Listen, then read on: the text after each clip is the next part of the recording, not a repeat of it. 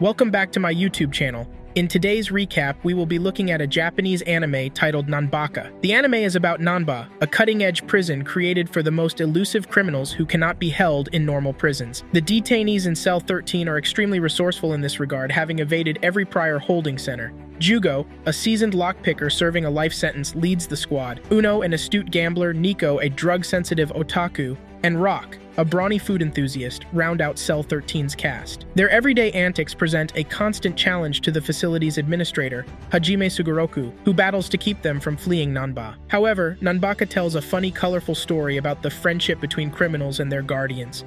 Nanba prison life is far from cruel and severe, with 3 square meals served daily and recreational events like sports festivals. Closest thing these 4 characters have to a genuine home. I'm sure that at this point you will want to know how everything plays out, right? Then sit back and enjoy. Don't forget to hit the like and subscribe button. Nanba Prison is an impregnable prison located on a remote island floating on the sea.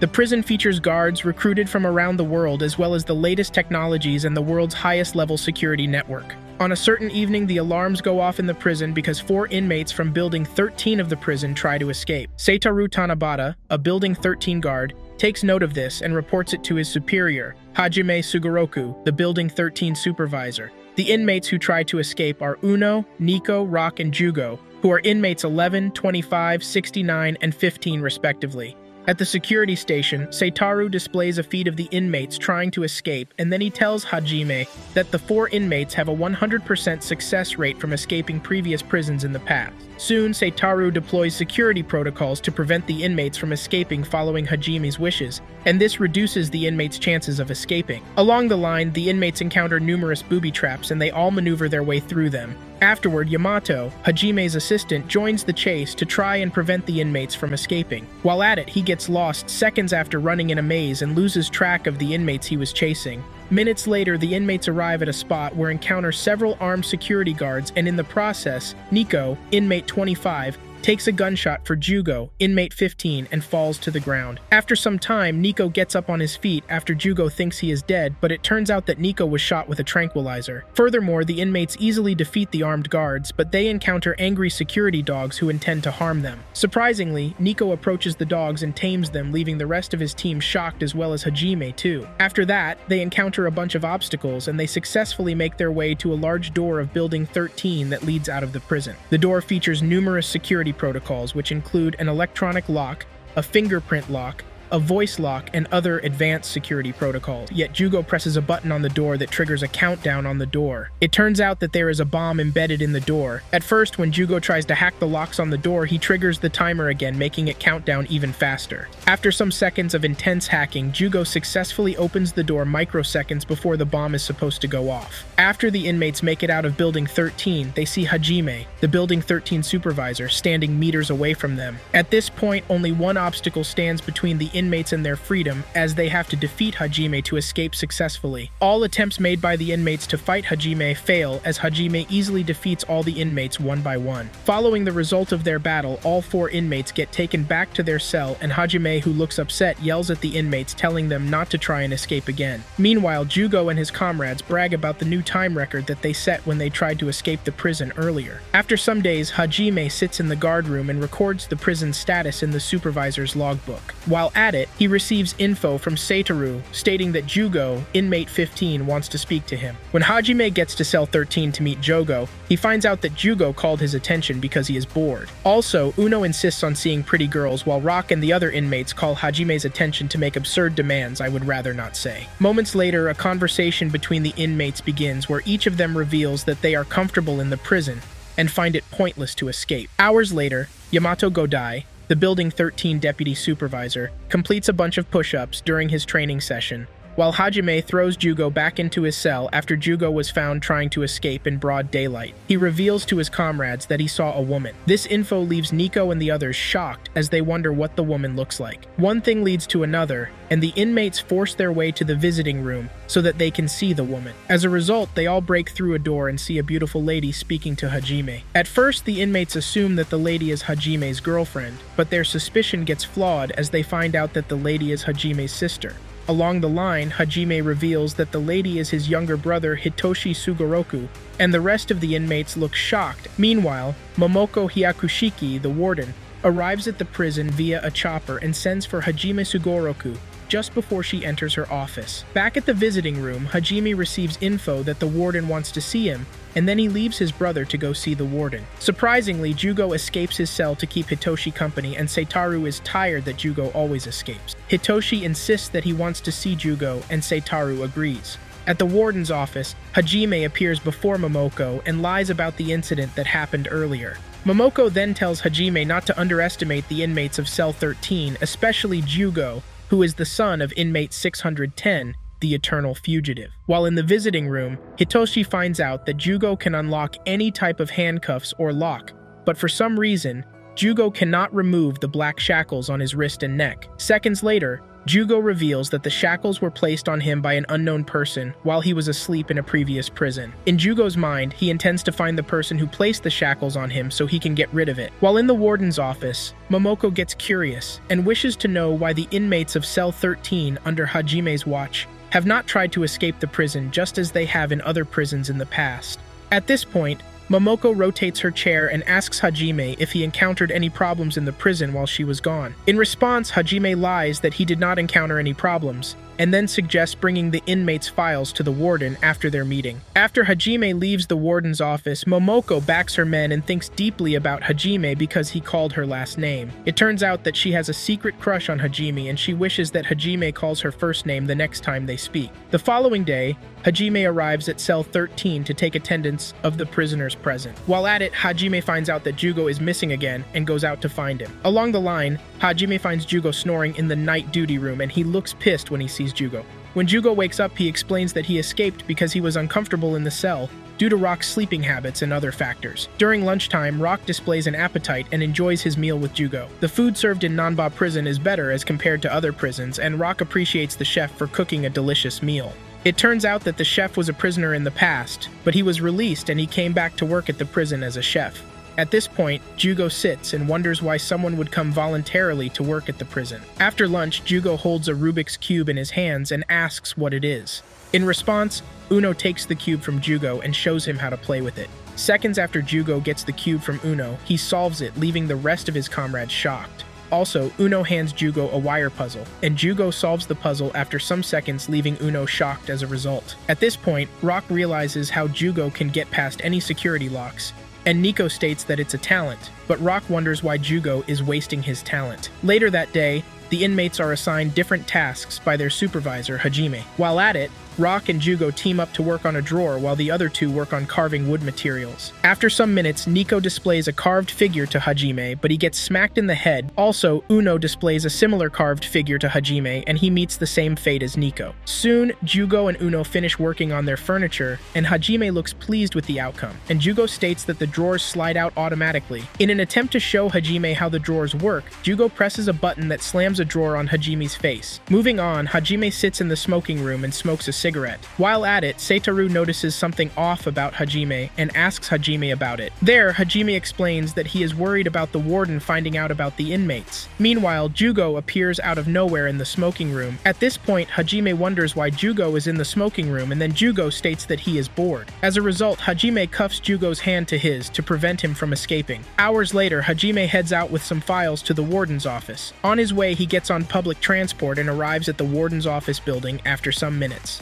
On getting to the building, he passes through a bunch of security protocols and arrives at a hall where other supervisors wait to see the warden. Minutes later, Hajime gets into the warden's office and displays the files he promised to give to Momoko concerning the Cell 13 inmates. As Hajime tries to give the files to Mokoto, Hajime makes contact with Momoko's hand, and as a result, Momoko seems pleased. After a while, Hajime goes on to explain the reason why the inmates have not tried to escape the facility. While at it, he gives a brief history of the inmates, including their origins, likes, and dislikes, adding possible motives for escaping. When it gets to Jugo's turn, Hajime states that Jugo is Japanese, adding that he was arrested on larceny charges in the past and sent to a juvenile hall, but he escaped the same day. Following that, Hajime explains that Jugo has escaped and been arrested the most when compared to the rest of his comrades. In the end, Hameji states that Jugo has no motive to escape, adding that escaping is just a hobby for Jugo. After Hameji is done with the report, Momoko looks convinced and the meeting comes to an end. At this point, Hameji is suspicious of Jugo, and it turns out that he does not trust him. Hours later, Hameji locks Jugo go up again after he escapes from his cell. After some days, Momoko receives a call regarding an escaped convict,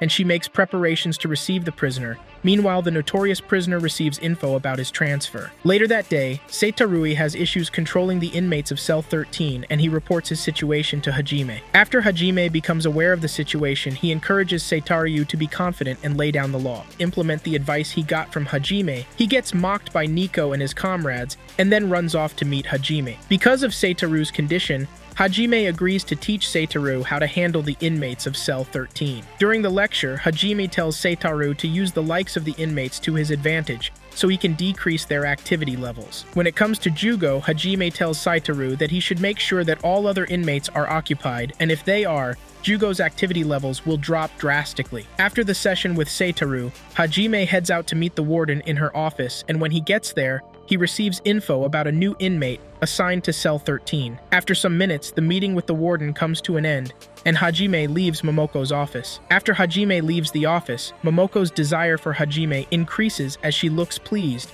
because Hajime called her name earlier. Minutes later, Hajime arrives at Building 13, and Seitaru reveals that he had a good time controlling the inmates, thanks to the advice he gave Seitaru earlier. Before Seitaru leaves on an errand, Hajime reveals that a new inmate will be transferred to Cell 13, adding that Seitaru should make preparations. After some time, Rock, inmate 69, begins a conversation with his comrades talking about the new inmate to be transferred to their cell. Jugo looks interested in the conversation, and Rock reveals that the inmate will be transferred that afternoon. Minutes later, Hajime opens the cell door, and Tsukumo, the new inmate, gets in and introduces himself. After Tsukumo introduces himself, Hajime leaves the cell while Rock and the others think that Tsukumo is a Japanese ninja because of how he is dressed. Seconds later, Tsukumo confirms that he is a ninja, and the others, except Jugo, express happiness because they have never seen a Japanese ninja up close. Afterward, Tsukumo explains that he was arrested because of trespassing, adding that he will not sit in prison. Following that, Tsukumo reveals that he has escaped from many prisons in the past using ninjutsu,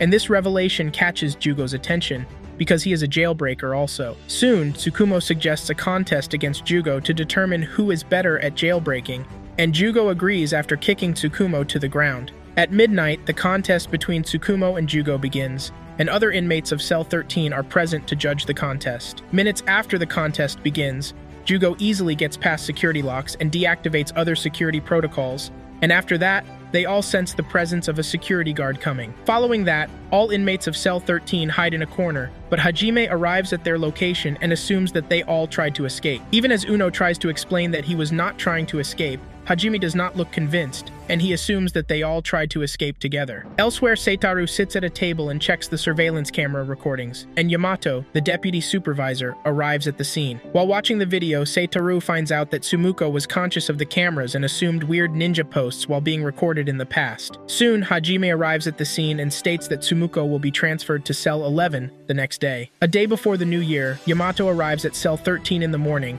and delivers items for the inmates to create the New Year's decorations. Minutes later, Seitaru arrives at the scene with cleaning items stating that they are to begin the end-of-year cleaning. After that, Goku, the supervisor of Building 5, and Hajime arrive at the warden's office to clean it up. As Hajime prepares to clean up the office, he takes up his jacket and rolls up his sleeves while Momoko watches him from a distance. This goes on to a point where Hajime gets to Momoko's table to clean it. While cleaning the table, Hajime sweats rapidly because he is scared of Momoko in close contact. Soon, both supervisors finish cleaning up the office and they both head out. Later that day, all supervisors engage in a meeting with the warden in preparation for an event beginning the next day. During the meeting, the supervisors argue about who will win the contest coming up. Soon, the meeting comes to an end, and after some time, the inmates of Cell 13 listen to the New Year's Eve bell.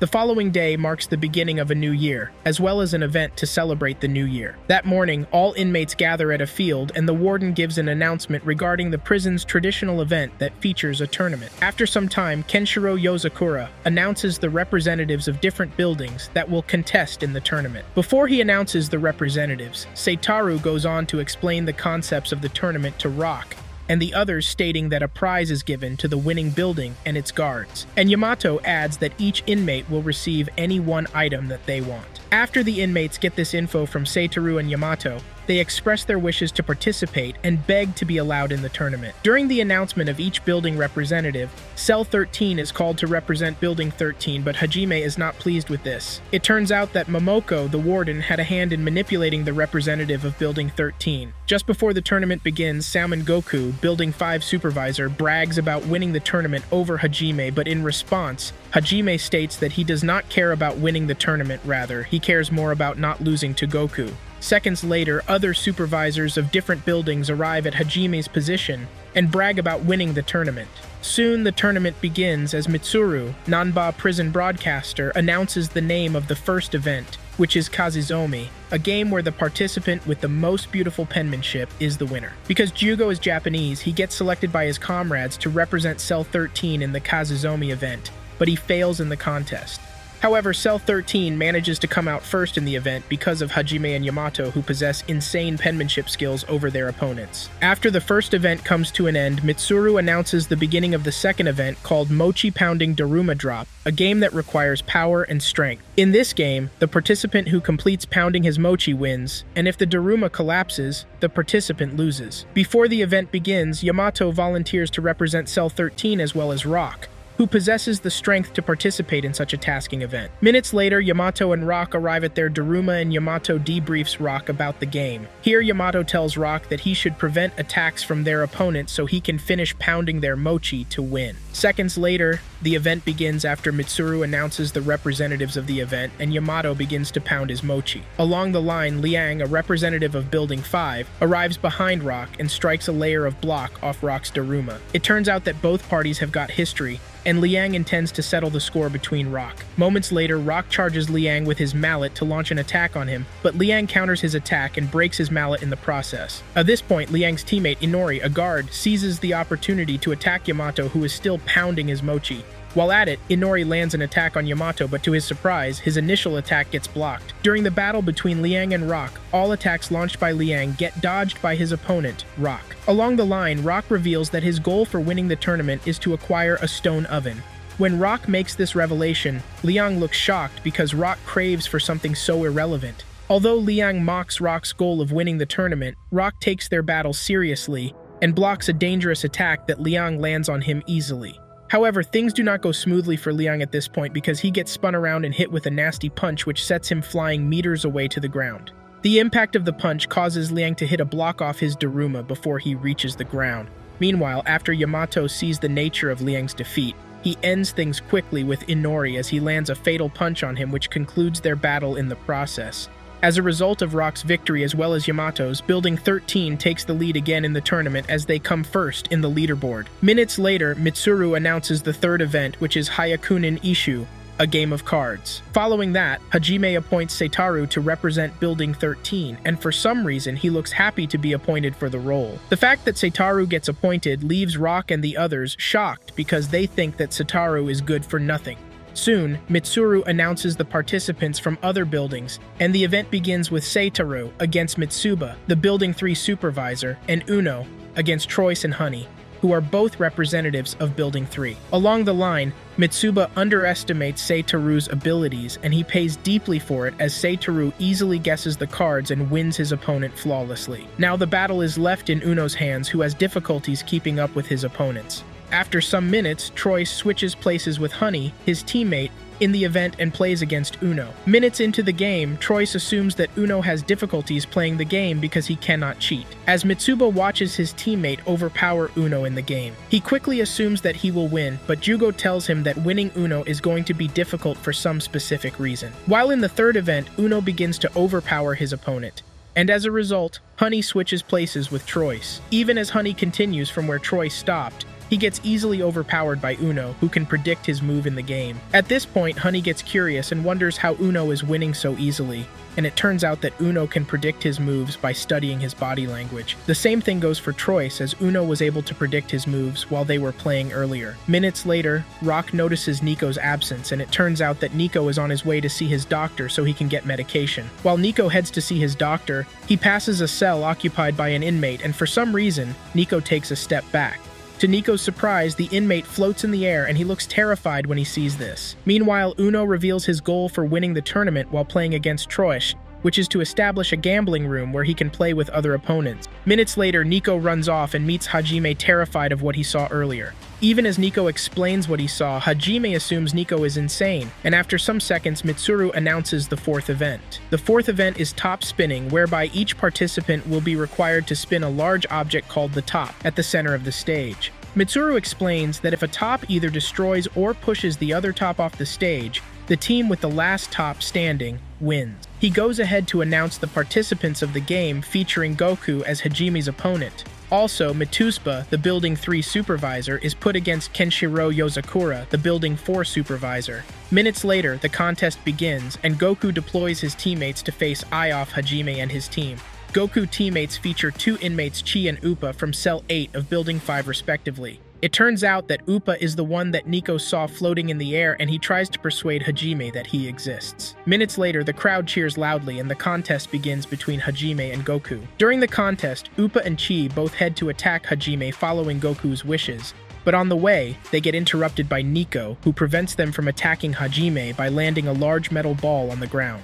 Seconds later, Chi leaves the arena with the excuse that he does not like to fight, and he lays his back on the floor, leaving Upa alone to face Nico. After that, a battle begins between Nico and Upa, and while at it, Nico tells Upa to teach him how to float like he did in the past. At this point, Upa is surprised that Nico saw him train, and he mocks Nico, stating that an amateur like him cannot use Qigong, Upa's floating technique. Meanwhile, a heated battle between Goku and Hajime is underway, as Goku lands an incredible attack on Hajime, but the attack gets blocked. During their battle, Momoko steers deeply at Hajime and fantasizes about him. Seconds later, Hajime manages to dodge a massive chi blast launched by Upa. Even after Nico witnesses Upa's amazing technique, he tells Upa to teach him his technique, and he declines at first. Soon, the battle between Upa and Nico continues, and during their battle, Upa notices that Nico can copy people's skills and use them against others in combat. Also, Jugo confirms this skill of Nico by stating that Nico is influenced by things that look cool and memorizes them instantly. The battle against Nico and Upa goes on till a point where Nico simultaneously dodges all attacks launched by Upa. During their battle, Upa notices that Nico is catching up to him in skill and that NCO's motion is getting sharper. After some time, Nico reveals his intention for winning the tournament, which is to acquire the latest gaming system. After Nico makes his goals clear, Upa listens and attributes Nico's goal as insignificant, then he lands a nasty kick on Nico in the process. Even at that, Nico agrees to become Upa's student only if he wins the battle against Upa.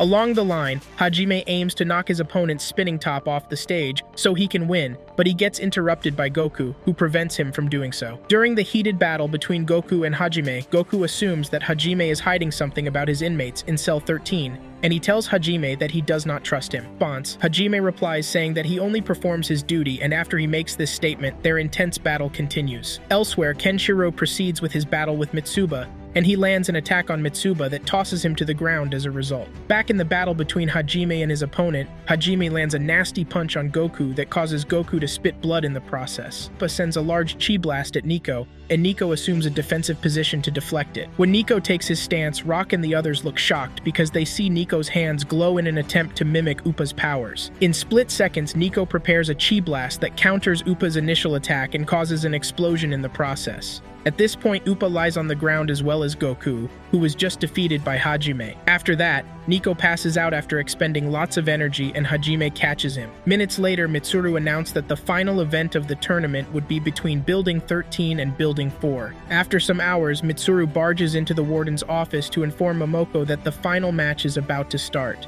When Mitsuru enters the office, he finds Momoko reading some weird magazine, and they both head out to watch the final match. While on the way to watch the final match, Momoko confirms both buildings that are contesting for the final, and it turns out that it is the same as last year. Momoko aims to broadcast the match to all the buildings to make the inmates see the power and strength of the officer present in the prison. Elsewhere, Goku sits in a hospital bed, pissed about the fact that he lost to Hajime. Standing beside Goku is Inori, and he speaks of a medicine Chi, inmate 71, made that speeds up their recovery. Goku tells Inorui to keep his voice down so that others will not hear of the medicine. It turns out that Gokui had Chi make a drug that will weaken Nico during the tournament, but the drug did not work because Nico is already used to being drugged. Also, Goku stresses the fact that the drug did not affect Hajime while he was in combat with him. He wonders why the drug did not work, and when Goku reveals this info, Inori assumes that Hajime might have known of the drug, but Goku thinks that it is a result of Hajime's gut feeling. Meanwhile, Hajime smokes in the smoking room and he looks tired from the battle that happened earlier. Moments later, Mitsuru announces the final event at the arena and the crowd cheers loudly. Soon, the warden Momoko debriefs the crows and announces the game for the final event, which is the sake barrel opening.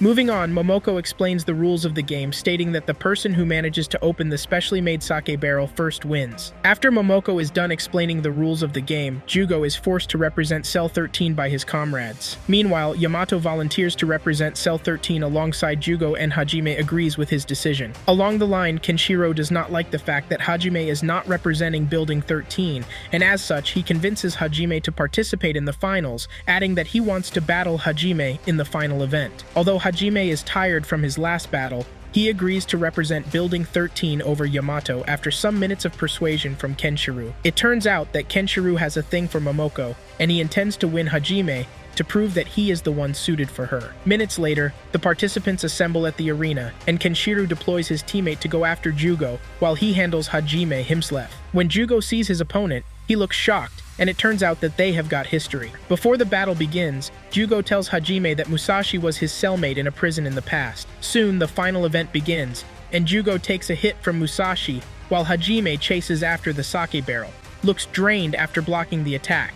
Musashi is an inmate who fights with a blindfold on, and Rock, who watches from a distance, assumes that Musashi's senses are sharp. During the final event, Kenshiro manages to prevent Hajime from getting to the sake barrel by using a long whip to hold Hajime's hand. Minutes later, Hajime frees himself from Kenshiro's rope and proceeds to attack Kenshiro. Their battle goes on to a point where Hajime deploys a gun and aims it at Kenshiro. It turns out that Hajime got the gun from a toolbox present at the battle arena, and the gun contains rubber bullets. In an attempt to charge after Hajime, Kenshiro gets shot at by several rubber bullets launched by Hajime. As Hajime wields his weapon with style, Momoko fantasizes about Hajime, likening him to a legendary sniper. Afterward, Rock and his comrades observe that Jugo is not doing well in his battle against Musashi.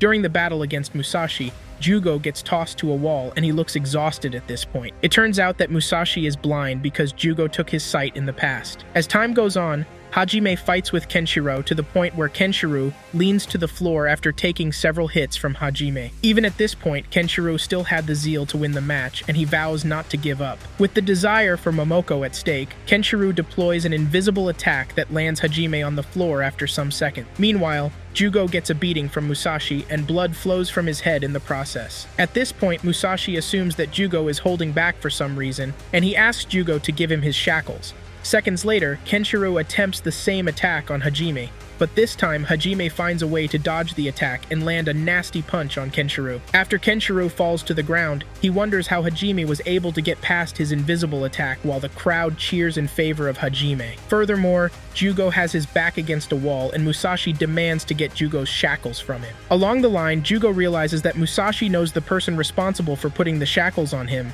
and his mood changes in the process. After that, Jugo violently demands to know how Musashi possesses such knowledge, and as a result, Jugo begins to fight furiously. Seconds later, Musashi aims a fire blast at Jugo that sets him falling meters away from Musashi. The fact that Musashi can wield fire shocks Goku and some others, because it is a rare skill possessed by humans. As Jugo lies defeated on the floor, the thought of finding the man responsible for his shackles makes him transform into another version of himself. This version of Jugo is deadly, as his hands form two double-edged swords at the scene. Some hours earlier, Yamato informed Tsukumo, inmate 99, that he had a visitor. On getting to the visitor's room, Tsukumo turns his back to get back to his cell because he does not want to see Hattori, the visitor, but Hattori insists on seeing inmate 99. He enters into a conversation with Hattori. It turns out that Tsukumo is an actor, and because of his disappearance, Hattori, Tsukumo's manager, made up a report about Tsukumo going missing. It turns out that Hattori lied to the press about Tsukumo missing because he did not want the public to find out that a famous actor was in jail. Also during the conversation with Tsukumo, Hattori states that everyone will be happy to receive Tsukumo back, adding that people are offering more acting jobs now more than ever. Before Hattori gets to complete his statement, Tsukumo rebukes him, telling him that he is not interested, adding that he does not want to continue his career even if it means fabricating the truth. Even as Tsukumo makes this statement, Hattori does not agree with him and as such still wants him to come back. Elsewhere, a cat named Ku wanders and meets Jugo in Building 13.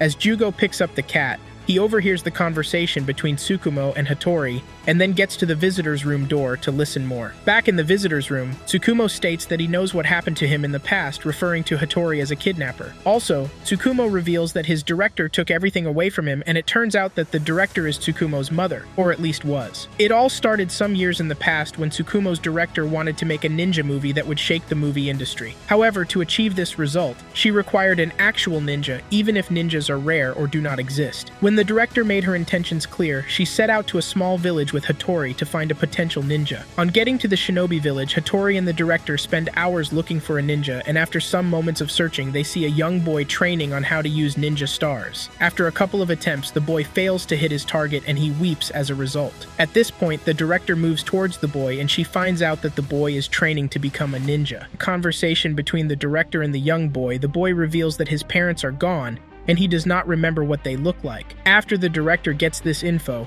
she uses it to her advantage and acts like the boy's mother, fooling the boy to believe that she is his mother. It turns out that the young boy is Tsukumo, and he was raised by the director to become an actor from that time. After some months go by, Hattori is worried that the director is still posing to be Tsukumo's mother even after Tsukumo has forgotten that he is a real shinobi, a ninja. In response, the director states that she only raised Tsukumo to discover his talent, and in the process, she taught him everything she knows. Back in real time, Jugo still listens to Tsukumo's narration from behind the door, and Hattori confirms the story. Even after listening to the story, Hattori claims that the director gave Tsukumo a good life and cultivated his talent, which brought him fame and glory, adding that Tsukumo has no right to criticize the director who raised him. However, it turns out that Hattori was jealous of the fact that the director raised Tsukumo to the point where he amassed so much money and fame. Also, Hattori reveals that he watched as Tsukumo was the one loved and wanted by the director. Their conversation then heads to a part where Hattori asks Tsukumo what he will have left if he quits acting. Soon, Tsukumo leaves the visitor's room and sees that Jugo is just sitting behind the door. After Jugo sees what Tsukumo's actual ace looks like,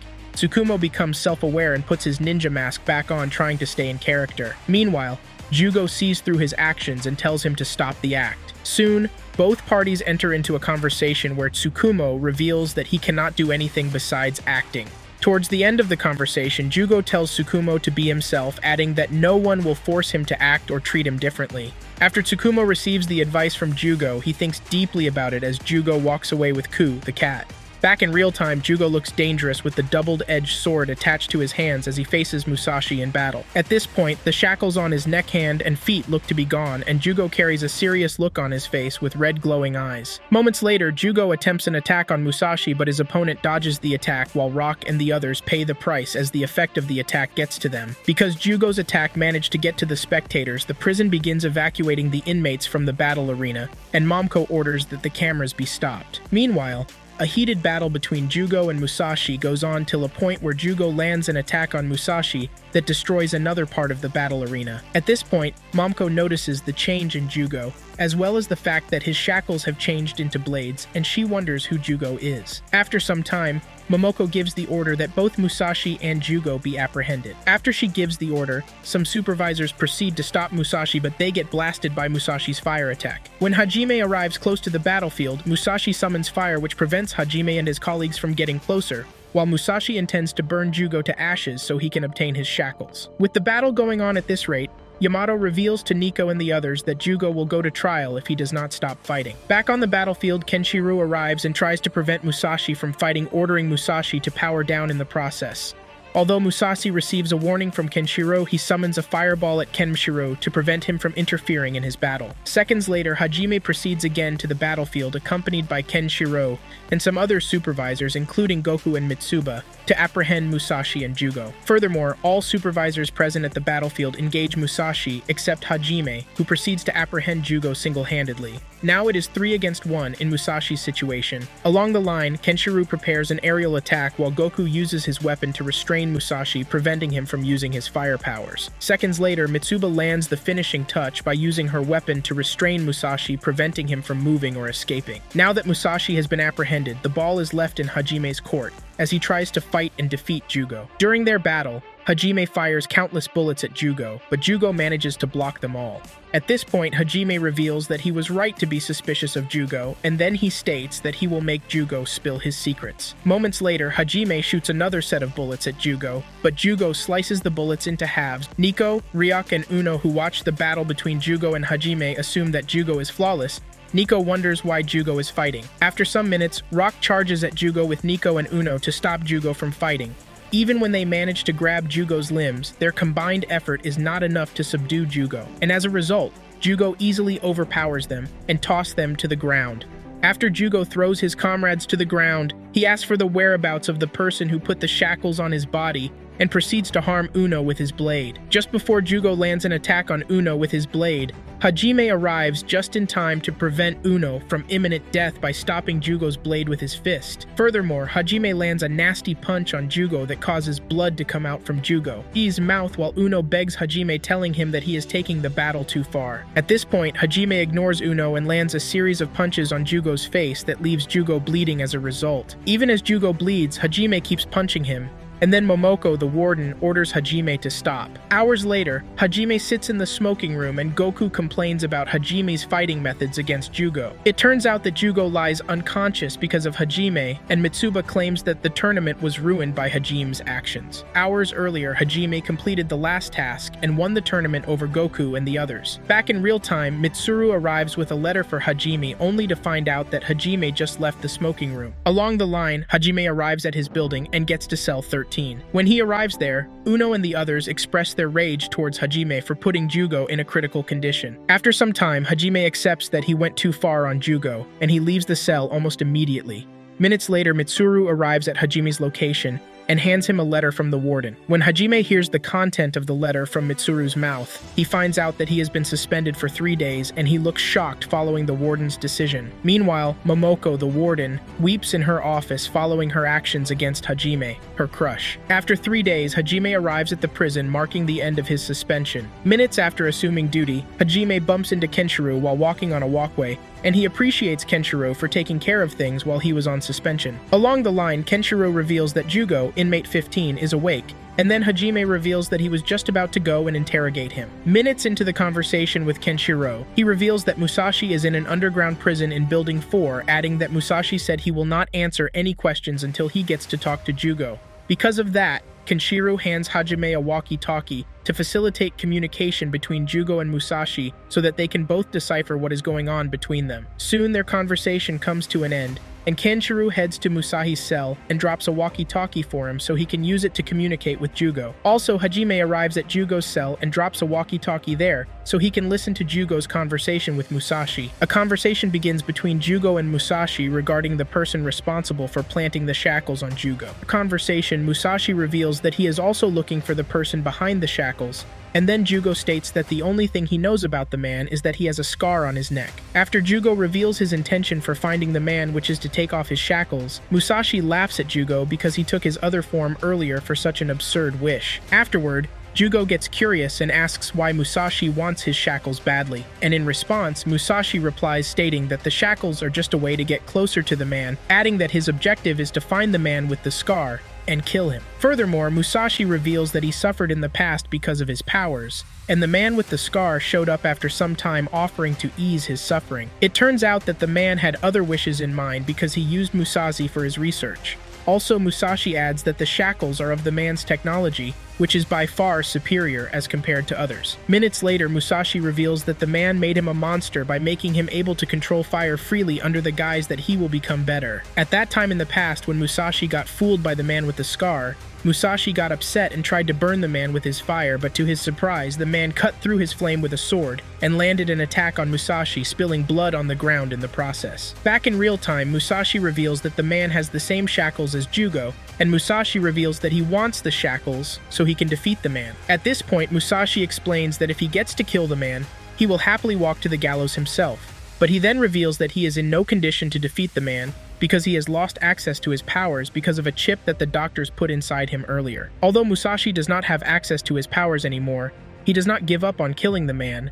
but Jugo wonders why Musashi reveals the information about his powers at this time. Seconds later, their conversation comes to an end as Musashi ends the call. Now, Jugo is left in the cell with Hajime, and they both enter into a conversation where Hajime reveals that Jugo is empty. Minutes into their conversation, Hakime reveals that he has been monitoring Jugo for some time, suspecting that he had an ulterior motive, but it proved to be unfounded. However, Jugo gets curious and asks if there is something that other humans have that he lacks, and then Hajime replies by saying greed. Hajime proves his theory by stating that Jugo cannot find out the reason Musashi told him the story earlier.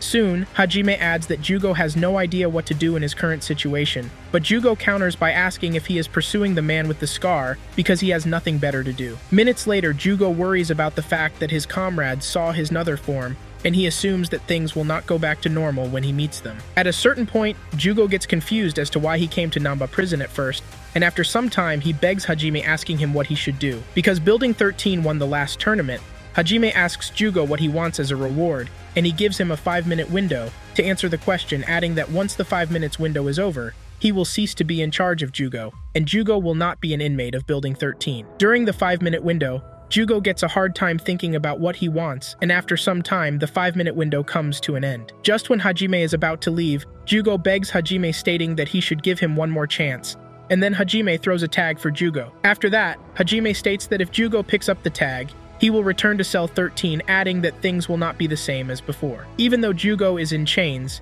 he easily breaks through the chains and picks up the tag, accepting Hajime's offer in the process. 3 days ago, while Hajime was on suspension, Kenshiro took over duty from Hajime as the Building 13 supervisor, and the inmates of Cell 13 were terrified of the new development. It turns out that the change was a result of Momoko, who set aside Goku, Kenshiro, and Mitsuba to assume authority over Building 13 on different days due to Hajime's suspension. Back in Cell 13, Uno and the others, excluding Jugo, find out that Hajime was suspended, and they are happy about it. Later that day, Nico proceeds to his regular medical checkups while Uno and Rock join him. On the way, Kenshiro gets curious and asks why Rock and Uno are following Nico, and they both reply stating that Hajime lets them. On getting to the infirmary, Nico sees his doctor, Okina Otogi, attending to Honey and Troyes, both opponents that Uno defeated in the tournaments. It turns out that both Troyes and Honey are seeing Otogi, the head doctor, for some absurd injury that is not noticeable. Soon, NCO requests to collect his medication, but Otogi suggests that he run an examination first to check for any lingering effects from the tournament. It turns out that Nico gets infected by people, as he can mimic people regardless of their physical abilities,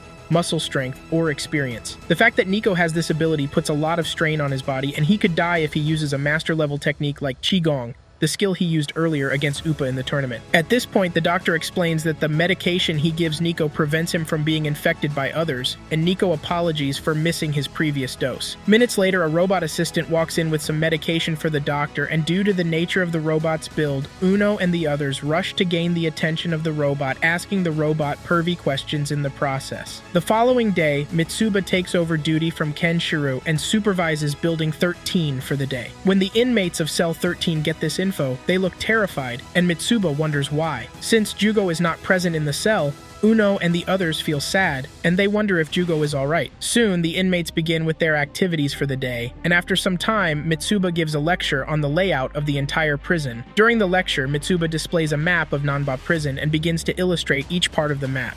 Soon the lecture comes to an end, and Mitsuba gets into a heated argument that attracts Seitaru to the cell because of the noise. The following day, Goku takes over the duty of Building 13 from Mitsuba, and before he arrives at Cell 13, he assumes that Hajime is hiding something about the inmates of Cell 13, and he hopes to find out what it is with his eyes. When Goku arrives at Cell 13, he finds the inmates sleeping past the time they are supposed to wake up, and as a result he gets furious, but Seitaru tries to calm him down. When Uno and the others discover that Goku is in their cell, they all hide in plain sight. Seconds later, Goku easily finds the inmates and takes them out of their hiding spots. Minutes later, Yamato arrives at the cell and Tsukumo arrives seconds after Yamato. At this point, Yamato intends to take the inmates out for intense training, but the inmates do not want to train. In an attempt to avoid training, Uno and the others make up a story where Jugo is dead, and because of that, Yamato believes and lets the inmate mourn Jugo's fake death. Meanwhile, Goku sees through this act and makes Yamato take the inmates for intense training. Uno, Rock, and Nico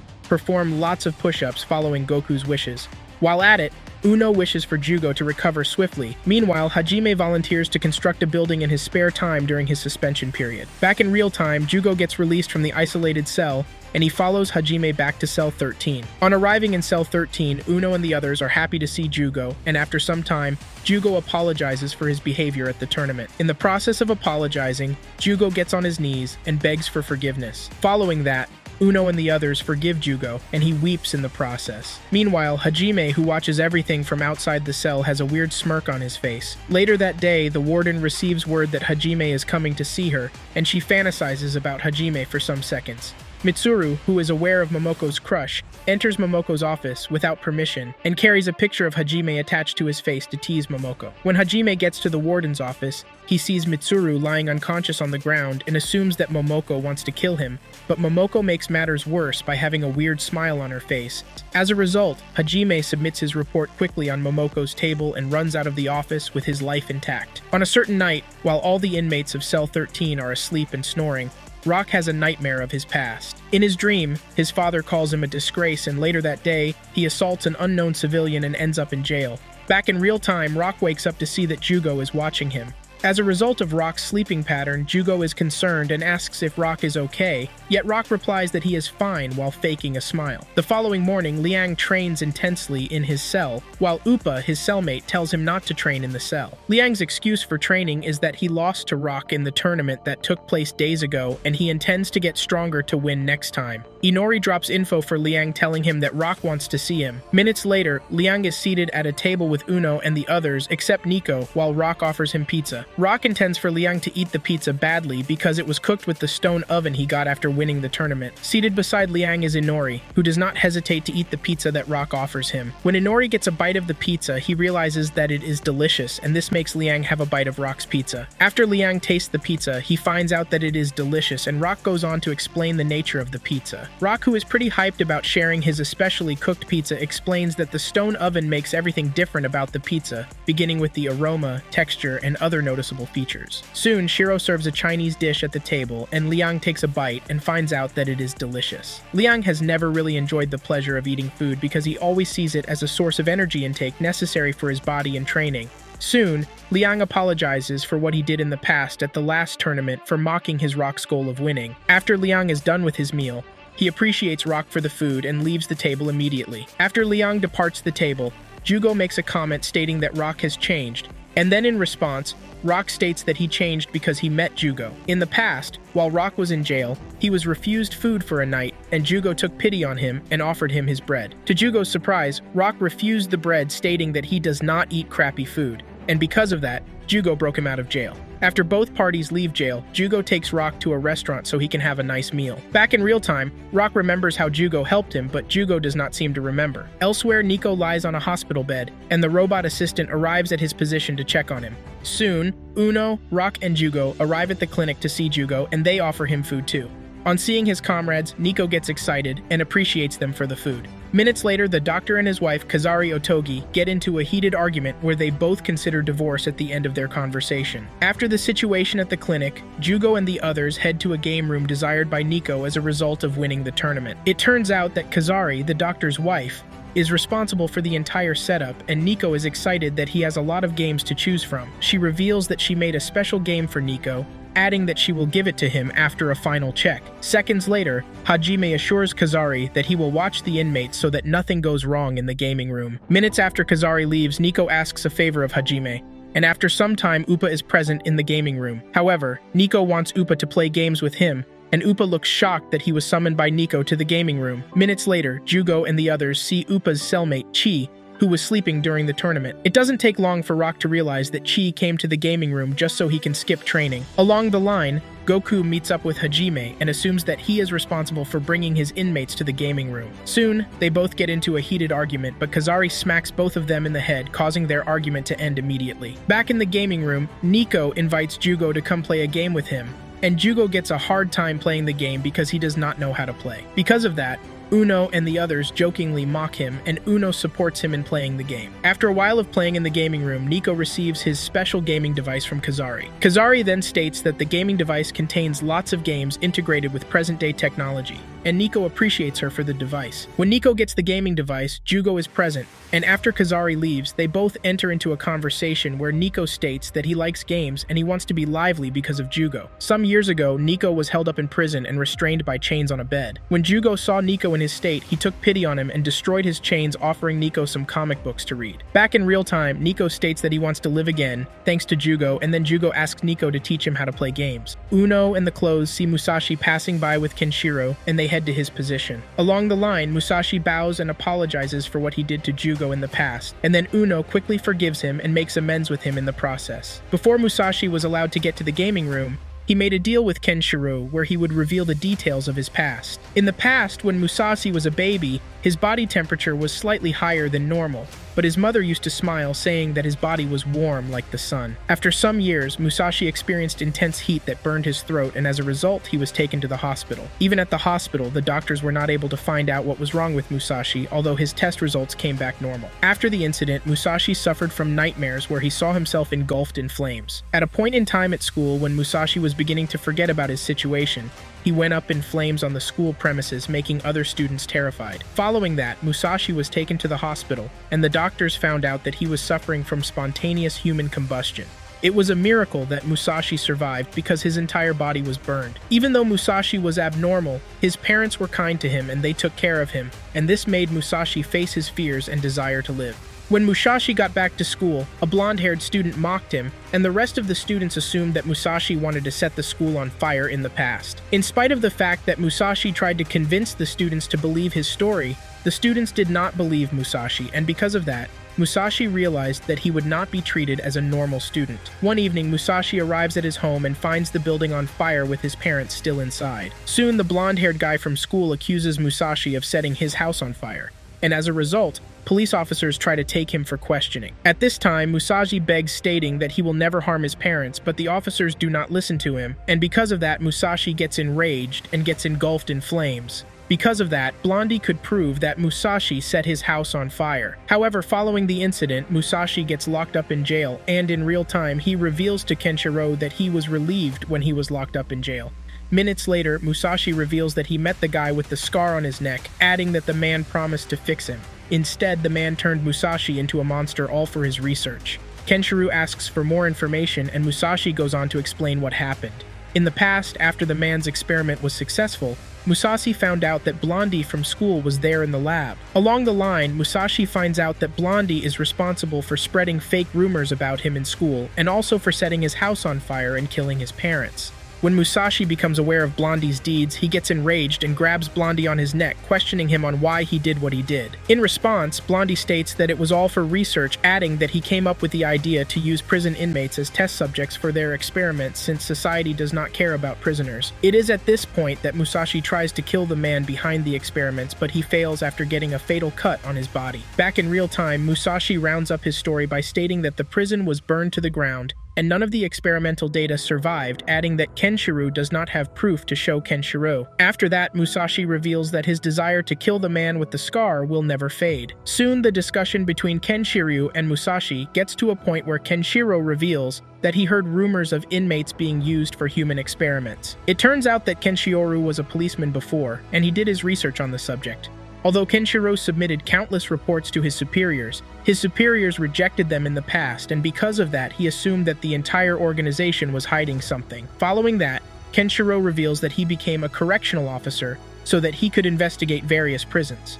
At this point, Kenshiro stresses the fact that he cannot condone inmates being used as human experiments, adding that the act is grossly immoral. He vows to expose the truth in his way to obtain justice. As Musashi watches Kenshiro reveal his intentions, he notices that Kenshiro gets pretty heated when he stresses about justice, and then states that Kenshiro is more fired up than he is. Soon their conversation comes to an end when Kenshiro promises to find the truth behind the experimentation in various prisons. Later that day, Uno invites Honey and some others to his gambling room. There, Mitsuru arrives and finds out that the room is empty. With everyone present, Uno states that they will all create the room together so that they can have fun and play bets with other guys. After some minutes of combined effort, Uno's gaming room is all set, and he looks excited that the room is complete. Minutes later, Kenshiro arrives at Uno's gaming room with Musashi and joins up with Uno. Following that, they all play games together, and after some time, Hajime announces that they should all go back to their cells. Uno and the others, upon hearing this, express shock because they just arrived at the gaming room not long ago yet. Hajime reveals that they can only spend an hour in the gaming room daily. When Uno and the others hear that they only have an hour to play in the gaming room per day, they all begin to complain, but Hajime gives them a quick beating that reverts them to normal. Later that night, Jugo has trouble sleeping, and Uno notices this. After that, Uno tries to cheer Jugo up, and after some time, Jugo steps outside his cell to get some air. When he gets outside Building 13, he leans on a rail and thinks deeply to himself. While at it, Blondie taps Jugo from his back and mutters some words asking Jugo what is funny. Later that night, as Blonide arrives at Jugo's position, Jugo looks confused and wonders who Blondie is. Blondie states that they used to play together all the time, and when Blondie states this, Jugo turns his back to face Blondie, stating that he does not know who he is. Soon, Blondie mysteriously appears in front of Jugo and takes out a dagger from Jugo's abdomen. At this point, Jugo sees his blood and feels the pain of the dagger, but the stab wound completely heals, as if it was not there in the first place. Following that, Jugo gets curious about his situation and wonders if Blondie is human. Soon, Blondie enters into a conversation with Jugo, where Jugo finds out that he knows about the man with the scar and also about his shackles. Soon, Blondie begins to mock Jugo because he cannot control his other form, and Jugo gets upset when he gets addressed as Specimen 15. Minutes later, Jugo states that he knows nothing of his memories, adding that he has no intentions of harming anyone with his shackles. Also, he states that Blondie should take him to the man with the scar if he knows where he is. Just before Jugo is done completing his statement, Blondie charges at him in such a way that makes him fall to the ground. Following that, Blondie pierces Jugo's hands and places his hands on Jugo's mouth, preventing him from speaking. After that, Blondie threatens to take Jugo's brain, and then he proceeds to use a surgical marker to draw a path that he will use to cut through Jugo's skin. Seconds later, Jugo starts shaking and breathing heavily because his life is on the line. As Jugo struggles for his life, Blondie holds him in place and places his blade close to Jugo's skin to cut. However, with the thought of survival on Jugo's mind, he looks terrified because Blondie pierced his skin, and then he transforms his right hand into a sword and slices through Blondie's blade in the process. When Jugo gets free of Blondie, he notices that his wounds are healed as if they were not present, although he saw his blood flowing out. Before Blondie leaves the scene, he reveals to Jugo that he came to check his status and also collect a new body. When Jugo gets this info from Blondie, he realizes that his friends are in danger, and as a result, he prepares a large energy blast for Blondie. Just before the beam blast gets completed, Blondie orders Jugo to stop adding that he is going to leave. After that, Blondie ups into the ocean, leaving Jugo all by himself. Seconds later, Jugo gets on his knees just beside the rails and thinks deeply about the safety of his friends. While Jugo thinks deeply about his friends, Hajime finds Jugo outside and moves towards his position. When Jugo becomes aware of Hajime's presence, he drops his hands and states that he is afraid of tomorrow. Later that night, Jugo is present in his cell where the other inmates are in a conversation. Hours later, they all fall asleep, and Jugo tries to sneak out of the cell. Just when he is about to leave, Uno and the others wake up and join him to break out of the prison. Soon the alarm gets triggered as they all try to escape, and security guards storm into the building. Along the line, security protocols get triggered to restrict the movement of the inmates trying to escape. Soon, Jugo and the others arrive at the last door that leads out of the prison. In no time, Jugo opens the locks of the door, and Hajime stands between him and his freedom. Moving on, Jugo triggers a cage that prevents Uno, Rock, and Nico from getting out, and he proceeds to face Hajime on his own. It looks as if Jugo has a death wish at this point because he intends to fight Hajime in close quarters without help from his comrades. Soon, a heated battle begins between Hajime and Jugo, as Jugo transforms one of his hands into a sword to fight Hajime. Seconds into their battle, Jugo barely keeps up with Hajime because he only uses a single sword to fight, and as a result, he transforms his other hand to level the fighting gap between him and his opponent. Seitarui arrives at the scene, and Uno begs him to lift the cage so that they can stop Jugo from fighting, but Seitaru declines. At this point, Jugo is pretty serious about defeating Hajime because if he remains in jail, his friends' lives are in danger.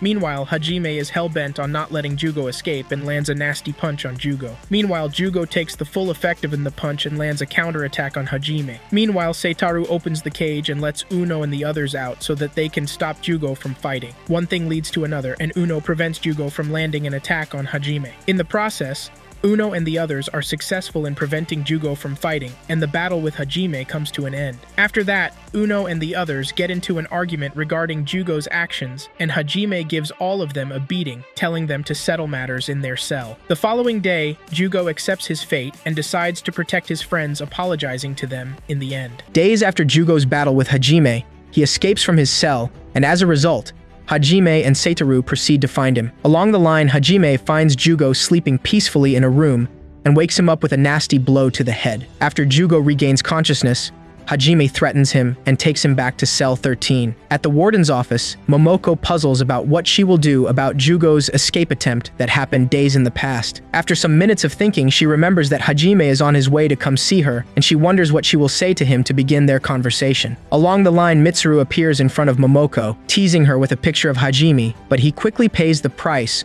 for messing with the warden as he gets beaten to the ground. Minutes later, Hajime arrives at the warden's office and finds Momoko covered in blood. Even though Momoko tries to give off a cool vibe, Hajime feels terrified as he sees Mitsuru lying unconscious on the ground and then runs away before he completes his report. Afterward, Satoru unboxes a device that will assist him in cleaning the environment. After Satoru activates the device, it goes freely to a point where it bumps into Hajime's feet. Hajime, who is having a bad day at this point, smashes the device to bits and proceeds with his day. Moving on, Chi tries to get a cactus plant from Upa in Building 5, and he tries all means to get it. Even though Chi proposes to take care of the cactus plant, Upa still declines to give him the plant. Rather, Upa lets Chi touch him while he is watering the plant. Elsewhere, Tsukumo, Honey, and Troy play 8-ball in Uno's gambling room. While playing the game, Honey asks Tsukumo if he is the main character of a popular ninja movie, but Tsukumo lies saying that he is just a ninja, adding that Honey is mistaken. Soon their conversation goes on to a point where Honey finds out the truth about Tsukumo,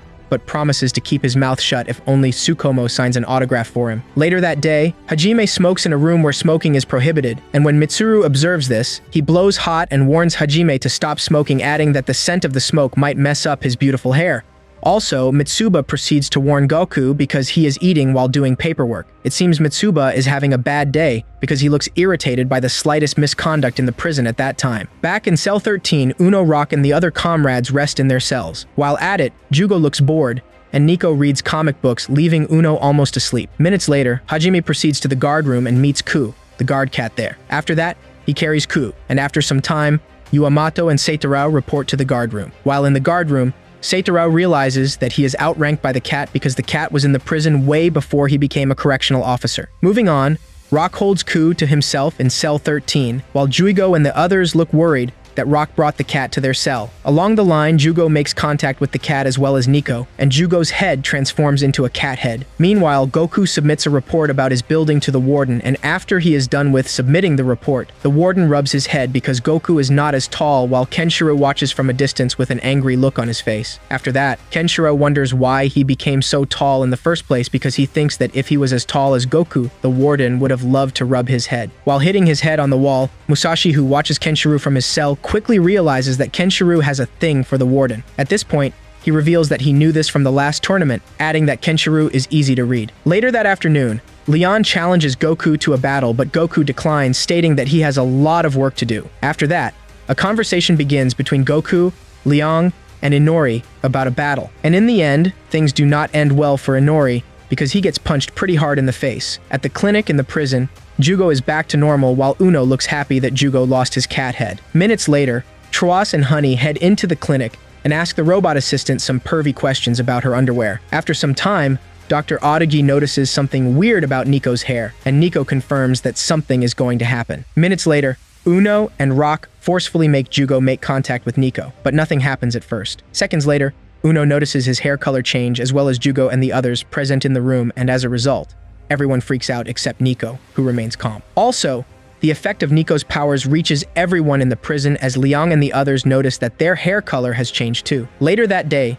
when Uno and the others retire back to their cell, Nico tells them their hair color will return to normal, and while Uno is all screaming, Hajime gets to the cell to warn them to keep their voice down. On getting to the cell, Uno and the others notice no difference in Hajime's head and assume he is invincible. In the end, Jugo and the others are seen running for their lives to avoid Hajime's rage. The following day, Momoko addresses the recruits sent to the prison, and after some time, one of the recruits gives off a weird smile. Later that morning, Jugo escapes his cell again, and Hajime chases after him. After some time, Hajime catches up to Jugo and warns him to stop escaping. Along the line, Jugo transforms his hand into a blade so he can fight Hajime, but he pays the price in the end as he gets beaten flawlessly to the ground. After that, Hajime throws Jugo back into his cell while Uno makes fun of him. Minutes later, Mitsuru arrives at Hajime's location and informs Hajime about a recruit coming for training in Building 13. After a while, The recruit arrives, and it turns out that the recruit is Hajime's brother, Hitoshi. When Hajime sees Hitoshi, he expresses shock while Uno and the others are excited to see Hitoshi. Moving on, Uno, Rock, and Jugo all enter into a conversation where Uno asks if Hitoshi is Hajime's brother. Because Hitoshi is beautiful, Uno and Rock find it hard to believe that Hajime and Hitoshi are related. Later that day, Hajime, Hitoshi, and Nico sit in the guard room where Hajime expresses discomfort because his little brother is now working in the prison. Minutes later, Jugo arrives and asks Hitoshi if he is Hajime's brother, but before he can get a reply, Hajime finds out that Jugo escaped his cell again and threatens him. Along the line, Jugo reveals his intentions to Hajime, which is to know if Hitoshi is truly Hajime's brother. On getting this info from Jugo, Hajime looks pissed and proceeds with his plan to send Jugo and the others back to their cell. Just before Hajime begins the chase, Uno states that if Hajime can catch them, they will all agree that Hitoshi is Hajime's brother. Soon, Uno and Rock run off, and Hitoshi chases after them with Hajime running from the rear. While running away from Hajime, Uno notices that Hitoshi is slow compared to Jugo, who cannot run. Soon, Hitoshi gives up on the chase,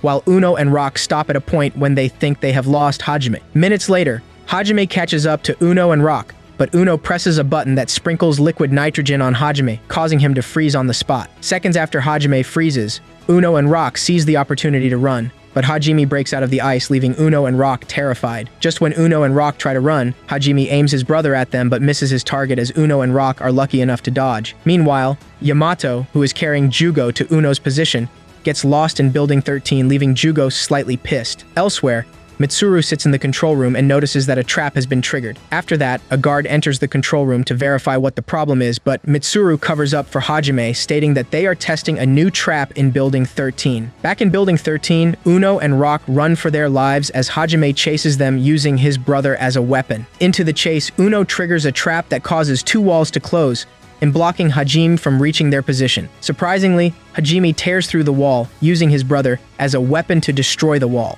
Uno and Rock look terrified to their bones and they sprint off screaming for help. Meanwhile, Jugo and Yamato arrive at a corner and witness Uno and Rock running away from Hajime. Hajime, who is out of control at this point, swings his brother in a way that smacks both Yamato and Jugo to the ground when he runs past them. Because of that, Jugo gets upset and changes to his other form to go teach Hajime a lesson, but he gets obstructed by Yamato, who prevents him from doing something stupid. Afterward, Hajime stops running for seconds after losing track of Uno and Rock. Following that, Mitsuru arrives just behind Hajime to pick up Hitoshi. It turns out that Hitoshi begged Mitsuru to allow him to build 13 so he could his brother in action up close and try to be of help to him. Meanwhile, Uno and Rock hide behind the wall as they watch Hitoshi leave with Mitsuru. Because of Hitoshi's outfit and gestures, Uno states that he doubts that Hitoshi is male, and even Rock agrees. After that, Hajime reaches Uno and Rock's position and lands a nasty blow on their heads that causes their heads to swell. Later that day, Hitoshi proceeds to his assigned post, and on the way, Honey and Troa try to get his attention. Seconds into the conversation between Troa, Honey, and Hitoshi, Honey and Troa ask about the color of underwear Hitoshi is putting on, and for some reason, Hitoshi answers. Later that evening, some supervisors and guards sit and have a drink at a spot while Jugo and his comrades wander along the hallway of Building 13. In an underground cell in Nanbak prison, a terrifying inmate sits restrained with evil-looking eyes. Days after the chase between Hajime, Uno, and Rock, Goku gives Upa a talisman for some undisclosed reason, while Rock, who is jogging at the time, notices this and asks Liang what the talisman means. In response, Liang explains that the talisman is used to suppress Upa's chi, adding that the talisman is placed on those who can use Qipong, a floating technique that Upa uses. After the jogging session with Liang, Rock enters into a conversation with Liang and Upa asking if Salmon Goku is strong. At this point, Rock assumes that Goku is not as strong. Following that, Liang suggests that Rock fights Goku, and he agrees. After the conversation with Liang, Rock heads to meet Goku and challenges him to a battle,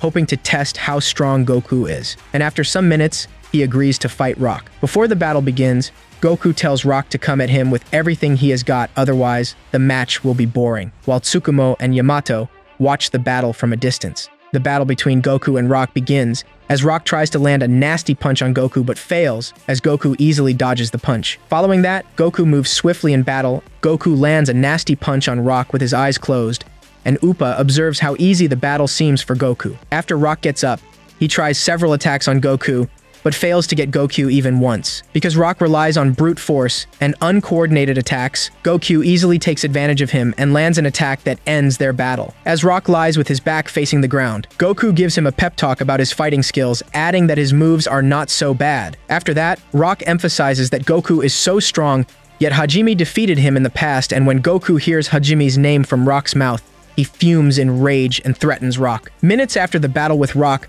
Goku meets up with Inori, and he finds out that they have a recruit to assist in Building 5. The rookie assigned to Building 5 is Huzuki Sanzu, and he introduces himself to Goku seconds after arriving behind Inori. Later that day, all supervisors assemble in a meeting with the warden, where Momoko reveals that she is leaving the prison to attend an emergency meeting at the police headquarters. While in the meeting, Momoko reveals that she does not know when she will be back, adding that she was asked to bring data on Jugo and Musashi to the emergency meeting. Even at this point, Momoko wonders why the police headquarters wants info on Jugo and Musashi, and the meeting comes to an end after Momoko leaves the prison under the control of the supervisors respectively. Later that day, Momoko leaves Nanbak prison on a chopper and holds a doll of Hajime to herself. Minutes after she leaves, some supervisors sit in a room, including Goku, talk about Momoko's departure. Soon, Kat, a representative of Building 8, begins a conversation about an event that happened in the prison in the past that triggers Goku. Because of that, Goku grabs Kat by his neck and emphasizes that he is not his brother. Along the line,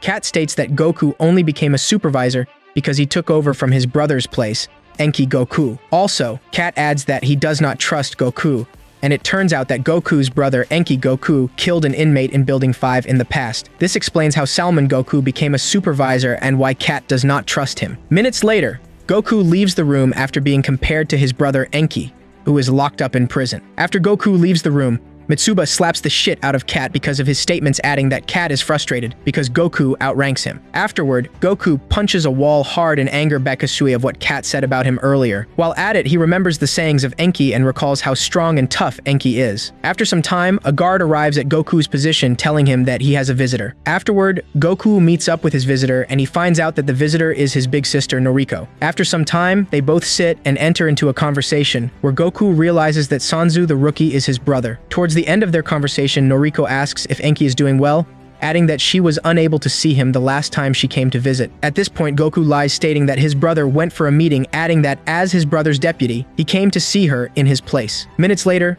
Noriko leaves after dropping a box full of snacks for Goku's colleagues. Elsewhere, an unidentified person opens a drawer containing talismans and takes one of them. Hours later, Tsukumo trains with Leong and picks up a few moves while Yamato and Rock watch from a distance. Meanwhile, Kenshiro stands alone and stares into space as he misses the warden already. Seconds later, Mitsuba arrives at the spot and consoles Kenshiro. After that, they both talk about what happened earlier with Kat, and Mitsuba emphasizes that what Kat said to Goku was wrong. Moments later, Satoru arrives at Hajime's position and offers him tea. Soon, Satoru reveals that Jugo has been acting strangely after his last major escape attempt from the prison. Meanwhile, Jugo wanders off in the hallway, but just when he turns his back, he sees Rock standing behind him, while Yamato arrives at Hajime's position with a serious look on his face. For some strange reason, Rock lands an attack on Jugo, while Yamato punches Satoru hard on his face. As a result of Yamato's weird behavior, Hajime steps in to fight Yamato to prevent him from doing something stupid. For some reason, Yamato does not seem like himself,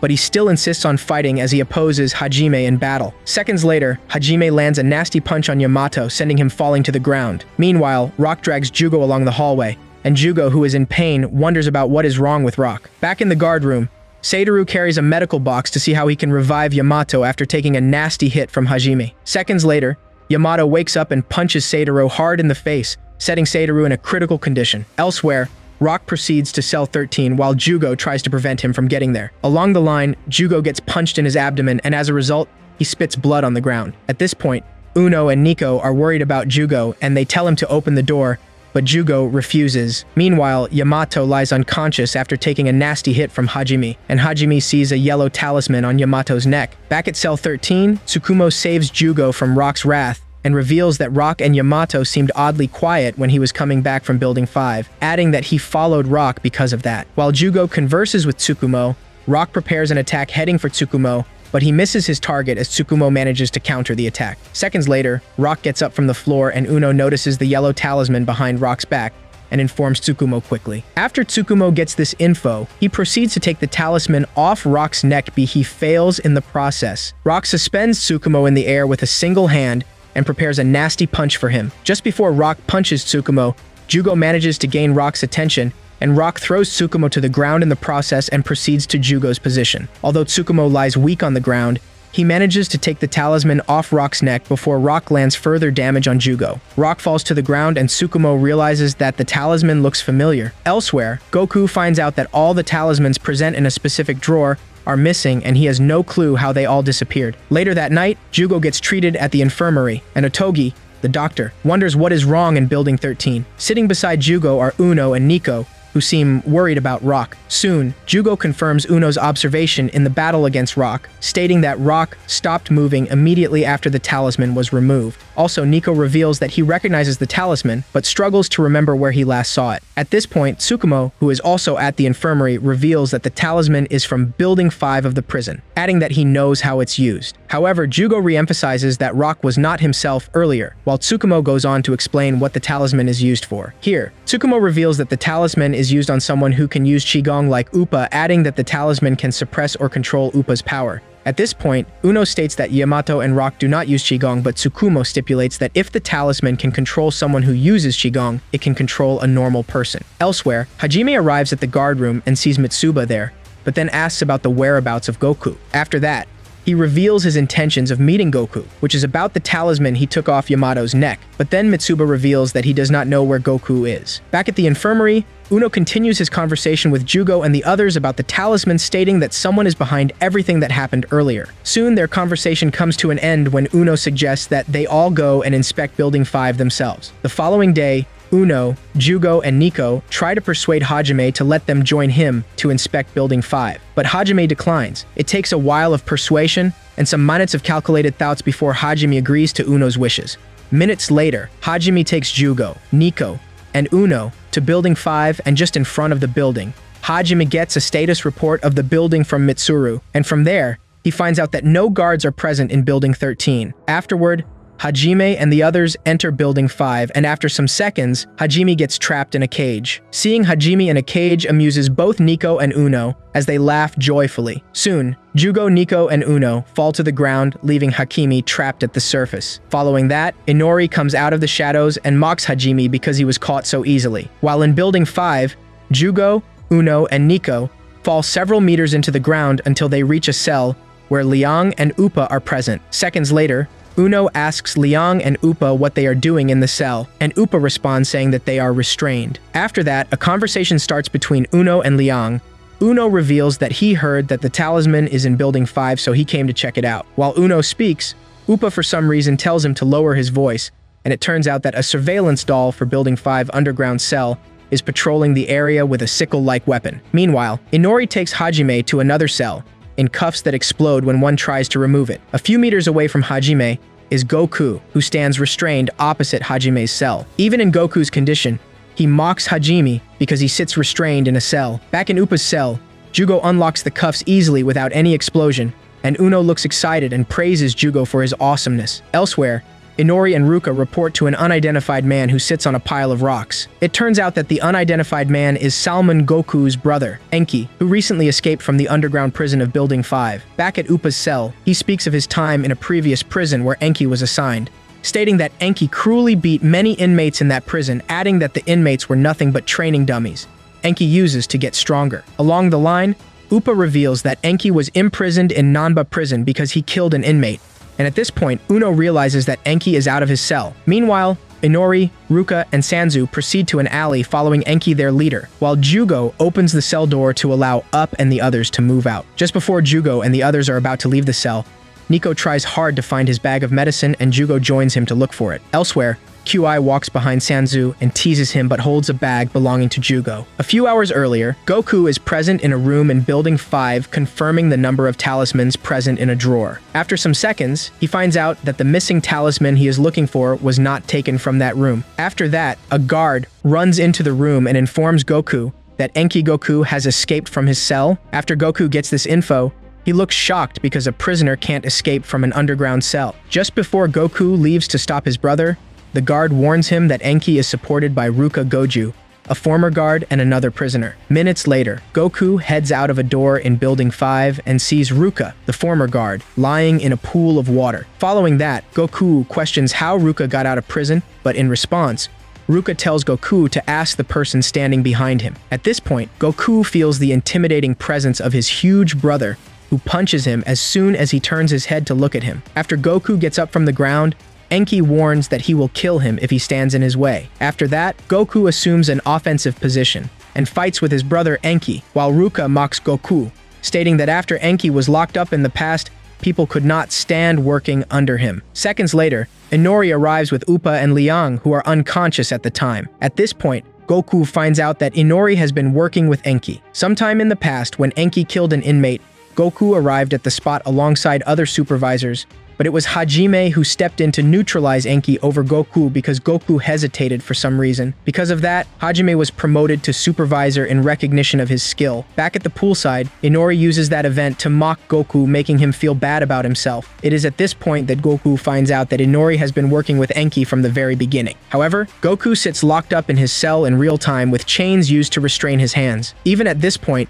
Goku still mocks Hajime, because he is locked up in a cell. After that, Goku tells Hajime that Enki escaped from prison, adding that he tried to stop his brother. Towards the end of their conversation, Hajime emphasizes that Enki is a criminal, and that Goku should not hesitate to kill him if he must stop him. After Appa and the others make it out of their cell, they all proceed to an alley where Jugo finds Hajime's tag on the ground. Soon, Uno suggests that they proceed to Hajime's position so that they can all escape the building with him. Along the line, Jugo, Nico, and the others find Honey and Troa locked up in a cell. Following that, Troa narrates how they were forced into cells when they arrived at Building 5. Seconds later, Troa and Honey are freed from the cell, and they both find out that Enki is behind everything. Soon, both teams decide to join forces so that they can defeat Enki's men and escape the prison with Hajime's help. Jugo, Appa, and the others proceed along the first level of the underground prison, and while at it, Uno freaks out as one of the surveillance dolls pulls his hair. Because Uno freaks out, he screams as he runs along the alley with Appa and the others behind him. Along the line, Jugo looks tired already from running consistently,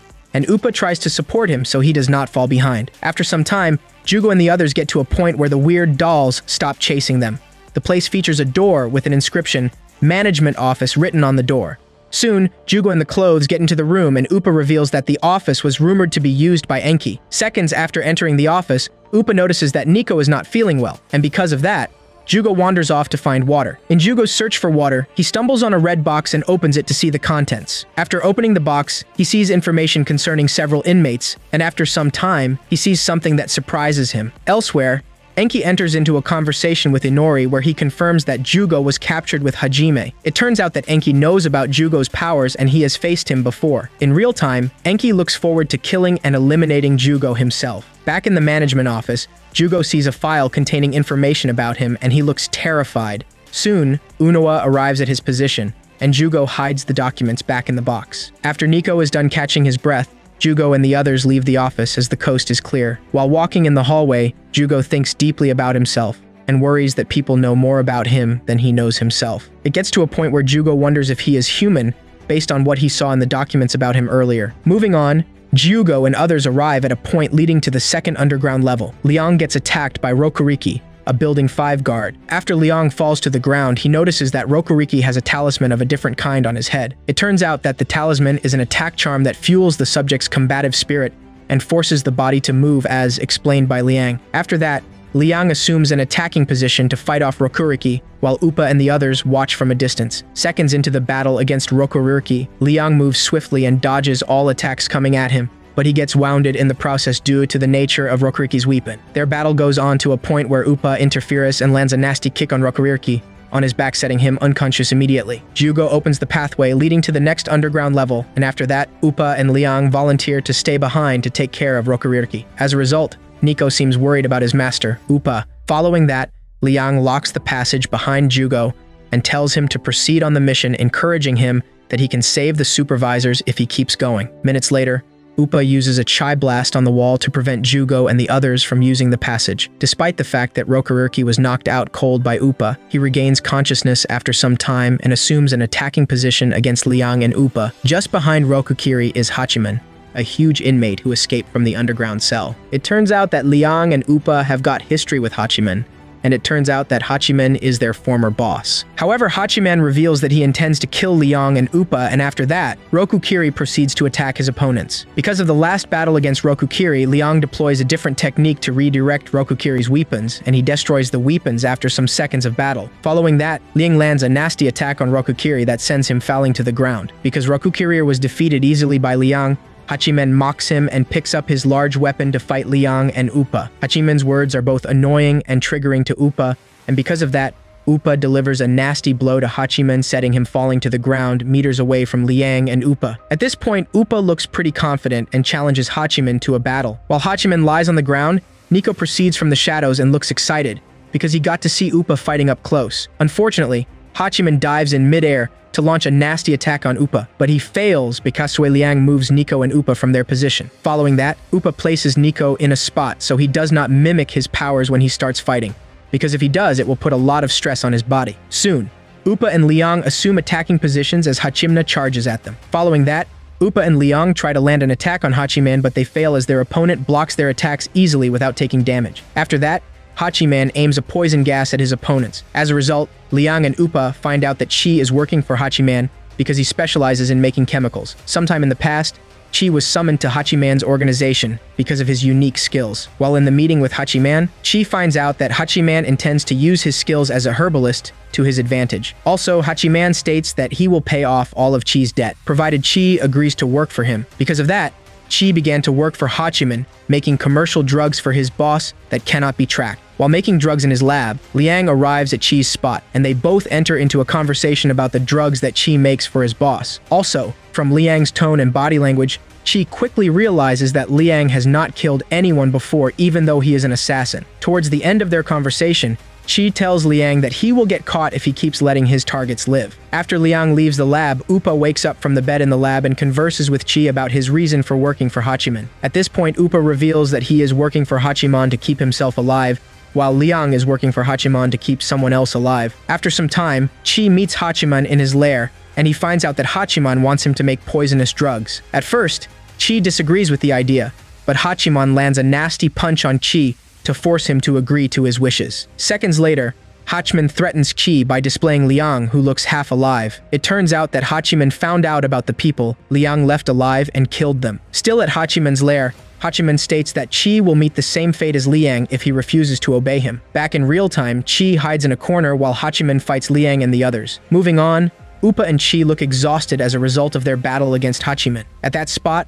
Hachiman carries his large weapon and tries to eliminate Chi and Upa in a single strike, but Nico arrives in time and prevents the weapon from coming in contact with Upa and Chi. Because of that, Chi and Upa look worried about Nico because they assume that he cannot beat Hachiman. While holding Hachiman's weapon, Nico reveals that his chest hurts because he has not taken his medicine, adding that if he stayed with Jugo and Uno, he would have slowed them down. Because of how small Nico is as compared to Hachiman's weapon, Hachiman wonders who Nico is, and after some time, he aims poison blades at Nico that make him fall to the ground. Despite the fact that the poison in the blades is meant to kill Nico, Hachiman looks shocked as Nico survives the effect poison and Nico gets back on his feet, preparing to fight Hachiman. Meanwhile, Uno realizes that he left Nico behind, and after that, he finds out that Nico did not take his medicine. Back in the battle against Hachiman, Nico goes aggressive. Along the line, Hachiman exposes Nico to poison gas, but Nico suffers no effect from the gas. After that, Nico jumps into midair and aims at Hachiman with an aerial kick. The attack does not deal enough damage on Hachiman. He gets swung and tossed to the ground. Minutes after Enchio gets up from the ground, he charges at Hachiman to fight him, but Liang prevents him because an explosive attack is heading for Nico that would kill him. Along the line, Rokukiri regains consciousness and aims a chi blast at Liang, giving Hachiman the upper hand in the battle. Following that, Upa receives nasty blows from Hachiman when he tries to attack Rokukiri. Even as Nico is in pain, he charges at Hachiman because Liang lies weak on the ground, and in the process, Hachiman grabs him by the neck and lifts him above the ground. Soon, life gradually slips away from Nico as he gets choked by Hachiman's massive hands, but even then, he begs to get his medicine. Just after Nico stops responding to human pain, Hachiman pronounces him dead, while Liang and Upa look in shock. Unfortunately, the once calm and cool Nico switches to his psychopathic side and gives off a weird smile while staring at Hachiman choking him.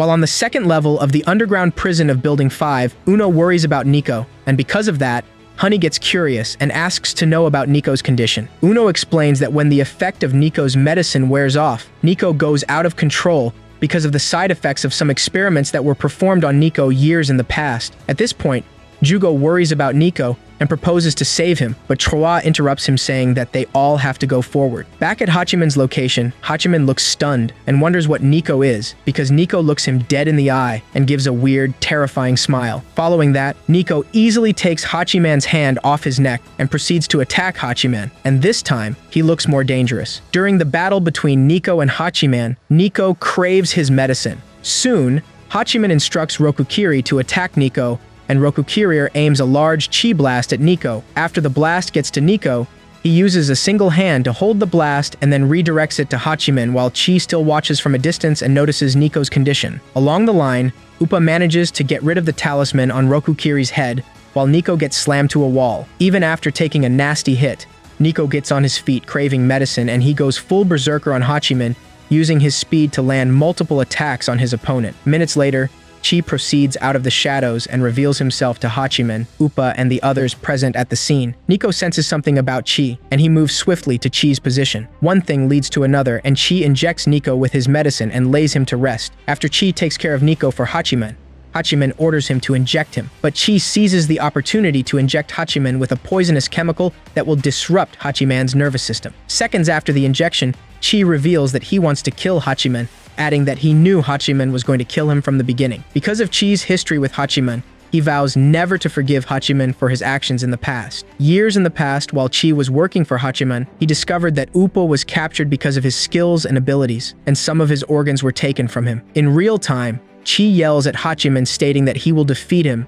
and as a result, Hachiman lands a nasty punch on his face. Just when Hachiman tries to finish Chi off, Uppa and Linag arrive just in time to prevent Hachiman from killing Chi. Furthermore, Chi begins to apologize to Liang and Uppa because he was hiding in the shadows the whole time they were fighting against Hachiman and Rokukiri. Along the line, Uppa looks pissed because Chi acts without informing him of his actions or plans. Back in the past, Chi received info from his colleague that Uppa's organs were stolen, and Uppa is working for Hachiman so he can repurchase his organs. After Chi gets this info, he feels pity for Uppa's condition and volunteers to donate some of his organs to Uppa. Back in real time, Uppa looks upset because of Chi's actions in the past, stating that he never asked Chi to give him his organs. Even as Uppa is upset, Chi tells Uppa that they need each other if they are going to start all over. Meanwhile, Nico, who is conscious at this point, hears Chi's words about starting over and begins to think about the happy times he spent with Jugo, Uno, and Nico. Soon, Hachiman gets up from the ground and mocks Nico and the others present at the scene, then proceeds to attack them. At this point, Uppa, Liang, and Chi to fight against Hachiman, but Chi misses his first shot at Hachiman. During their battle, Liang keeps Hachiman busy, while Uppa goes aerial and aims a massive Chi blast at Hachiman, but he misses his target as Hachiman moves swiftly and dodges the attack. Seconds later, Liang and Uppa manage to keep Hachiman occupied till Chi releases a toxic gas at Hachiman. After Hachiman inhales the gas, he falls on his knees as the gas takes effect in his body and places him under Chi's control. Seconds later, Hachiman chokes himself while under Chi's control and he begs for his life. Along the line, Chi snaps his fingers and Hachiman falls unconscious to the ground. After that, Liang questions Chi if Hachiman is dead, and Chi answers by stating that he just knocked Hachiman out, adding that the medicine has taken effect and it will be dangerous to kill him. Seconds later, Nico runs and hugs Uppa excited because Hachiman has been defeated. Minutes after Hachiman is defeated, Chi changes Nico's bandages while Uppa thinks deeply about the talisman he took off Rokuriki. Seconds later, Uppa tells Liang that there is a possibility that the talisman was not owned by Enki because when he destroyed the talisman, the chi flow from it was strange. After that, Uppa tries to wake Rokuriki up to get information from him, but fails as Rokuriki does not regain consciousness in time. Moving on, Chi lifts Rokuriki so that he can support him to the next level of the prison. Because of the escaped convicts, including the likes of Enki in Building 5, Nico looks scared and feels concerned for Uppa because his life is at risk, but Uppa states that he has to protect Building 5. Soon, the conversation between Nico and Uppa comes to an end as Uppa walks away. Meanwhile, Tsukumo lies on a hospital bed thinking about the first time that Rock and Yamato started acting strangely. Just beside Tsukumo is Nokiro, Goku's big sister, who lies unconscious on a hospital bed too. It turns out that she missed the visitor's ship, and Kat has to watch over her for the day. Back in Building 5,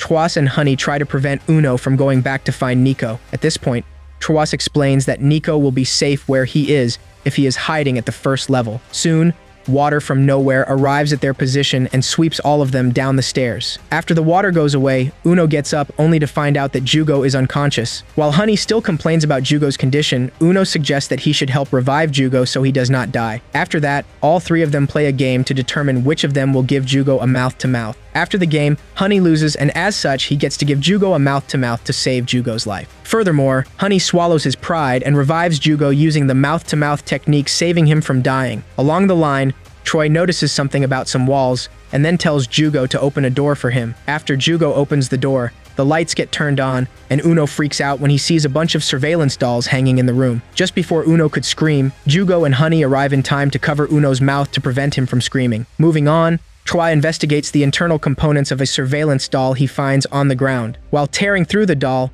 he finds out that the dolls were created similarly to humans. And after some time, Troy finds a device buried deep in the doll's upper body, and he takes it out when he sees it. Soon, Uno, Jugo, Troy, and Honey proceed out of the room and continue their journey. Along the line, Honey gets curious about Jugo for some reason and asks Uno what he knows about him. After that, Uno goes on to speak of the times he spent with Jugo breaking out of jails together.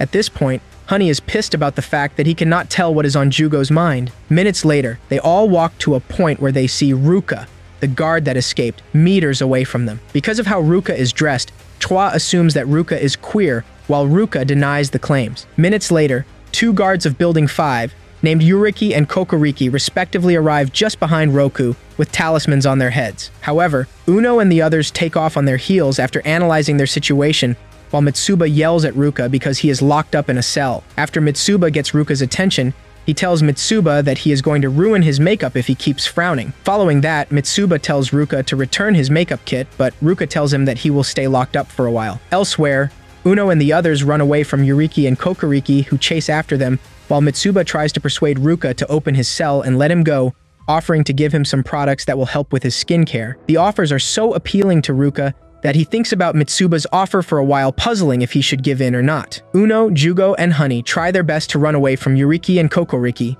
Troy arrives at the spot and aims a rocket launcher at both guards. It turns out that Troy was able to make the weapon from the metal scraps he found earlier. Following that, Troy takes out a flamethrower and torches the path in front of the guards who lie unconscious on the ground. Along the line, Jugo notices something strange about the floor as Uno and Honey proceed to leave the scene. Just then, Ruka comes out from the floor and catches up to Jugo, preventing him from moving. At this point, Ruka is aware that Uno, Troy, and Honey cannot go further because he has Jugo. Since Ruka has leverage in this situation, Uno and the others stop running while Honey looks pissed, as he assumes that Jugo was dragging his legs the whole time to get caught. He threatens to kill him if Uno and Honey do not reveal their intentions in the underground prison.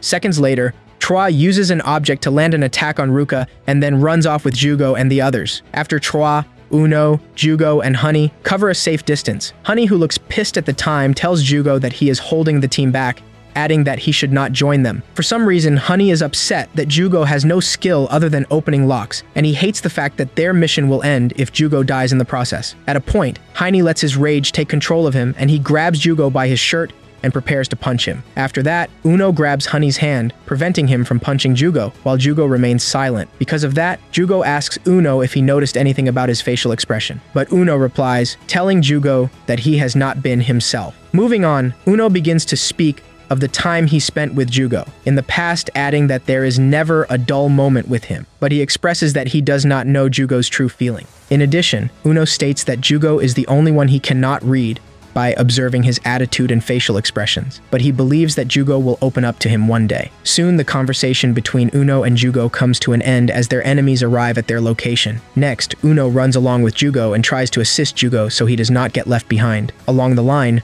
Uno and Jugo get attacked by the guards, alongside Ruka, who comes out from the ground. Seconds later, Ruka orders Yuriki to crush Jugo, and he proceeds to land a nasty punch on Jugo's face, causing him to bleed in the process. As Yuriki tries to land the second punch on Jugo, Uno moves swiftly to attack Yuriki, but he gets obstructed by Ruka, who holds his leg from beneath the ground. Furthermore, Troy tries to convince Honey to assist and save Uno and Jugo, but Honey declines, at first stating that Uno and Jugo got them in their situation, after taking several punches from Yuriki. Meanwhile, Jugo falls to the ground while Uno worries about Jugo as he lies on the ground restrained by Ruka. Because Uno is worried about Jugo, Ruka gets irritated, and because of that, he decides to kill Uno first. Just when Ruka tries to kill Uno, his weapon gets broken, and he wonders how it happened. Following that, Honey arrives at the scene and moves his hand in a way that makes Yuriki and Kokoriki hit themselves in midair. It looks as if Honey is using telekinesis because he easily moves Uno and Jugo to his position without physical contact with them. Seconds later, Jugo and Uno get clarification of Honey's skill as they see that Honey uses a thin rope to move things as he pleases. After Jugo is safe, Trois explains that Honey only uses his skill as a last resort. After that, they all notice that Ruka is gone, and they wonder how he appeared in the first place. Because of Honey's thin rope on Ruka, he easily knows where Ruka is just below them. After Trois performs some analysis on the floor, he explains that Ruka is inside the water below the ground, explaining why it was easy to catch Jugo earlier, and Honey confirms this. Uno steams hot at Honey because if he had revealed this knowledge, Jugo would not have been caught. Also, Jugo apologizes to Trois for being slow, adding that he will be careful the next time, and Trois tells him to apologize to Honey too. After that, Trois tells Jugo not to let Honey's words bother him, adding that he should have self-confidence. Before he is done speaking to Jugo, he tells him that his escape technique is quite cool and fascinating, and this puts a smile on Jugo's face. Furthermore, Trois manages to convince Honey to use his insane skill again, and after some time, Trois aims a grenade at the end of the thread leading to Ruka. After the grenade explosives, Ruka is left vulnerable, and he wonders how Trois was able to spot his location. Ruka sees the thin rope connected in several patterns around the room, and he takes it off and escapes into the water before Honey can pull him. After Trois conduits some careful analysis of the floor, Honey realizes where Ruka is and pulls his rope, exposing Ruka again. Ruka wonders how Honey can pull him because he got rid of the thin thread. Little did he know that there was another on him. Also, Yuriki and Kokoriri try to attack, but Honey aims more threads to strategic points, while Trois aims a wrench to the ground. Unfortunately for Ruka, he tries to escape into the water as Honey raises a barrier of threads coming for him, but he fails because the wrench prevents him from descending. Soon, Honey uses his strength to tie up Ruka and the two guards, suspending them in midair in the process. After Honey suspends them, he pulls hard on his threads till he bleeds just so he can raise a part of the ground in a way that will cage Ruka and the guards, while Jugo and Uno look amazed by Honey's insane skill. After Honey is done, Trois aims multiple explosives at Ruka's position, and it explodes while Jugo observes how amazing Honey and Trois are. Along the line, one of Honey's threads begins to shake, and after he notices this, he tells Uno to run. Minutes later, the floor cage Honey raised to hold Ruka, and the guards broke down as lots of water flowed past it, leaving Ruka standing on a rock with an evil look on his face. Elsewhere, Mitsuba feels something like an earthquake in the building, and he wonders why no one has come to save him yet. Meanwhile, Ruka uses his special fans to create a massive wind, aiming it at Trois and the others. After the effect of the wind clears off, Ruka finds out that Trois and the others managed to escape, and he looks irritated. In the meantime, Honey holds a pile of rocks together with his threads separating Ruka from their position. While he holds the threads together, he bleeds, and Jugo looks stunned by his abilities. Honey boasts of his abilities, telling Jugo that he cannot do something like that. Next, Trois and Uno think of ways they can get out of their situation, and Trois suggests that Jugo and Uno should head off to the descending stairs while he will hold off Ruka with Honey, adding that if Uno and Jugo stick around, they will all get blown away. Along the line, Ruka arrives at their location, and after some time, Jugo and Uno run away following Troy's wishes. After Jugo leaves the scene, Trois and Honey try to hold off Ruka using their unique skills, but it is not enough to defeat Ruka. After that, Ruka summons a nasty wind at Trois and Honey, but it does not affect his opponents, because someone else blocks it. While the fog clears out, Ruka sees a distinct figure fuming in red flames,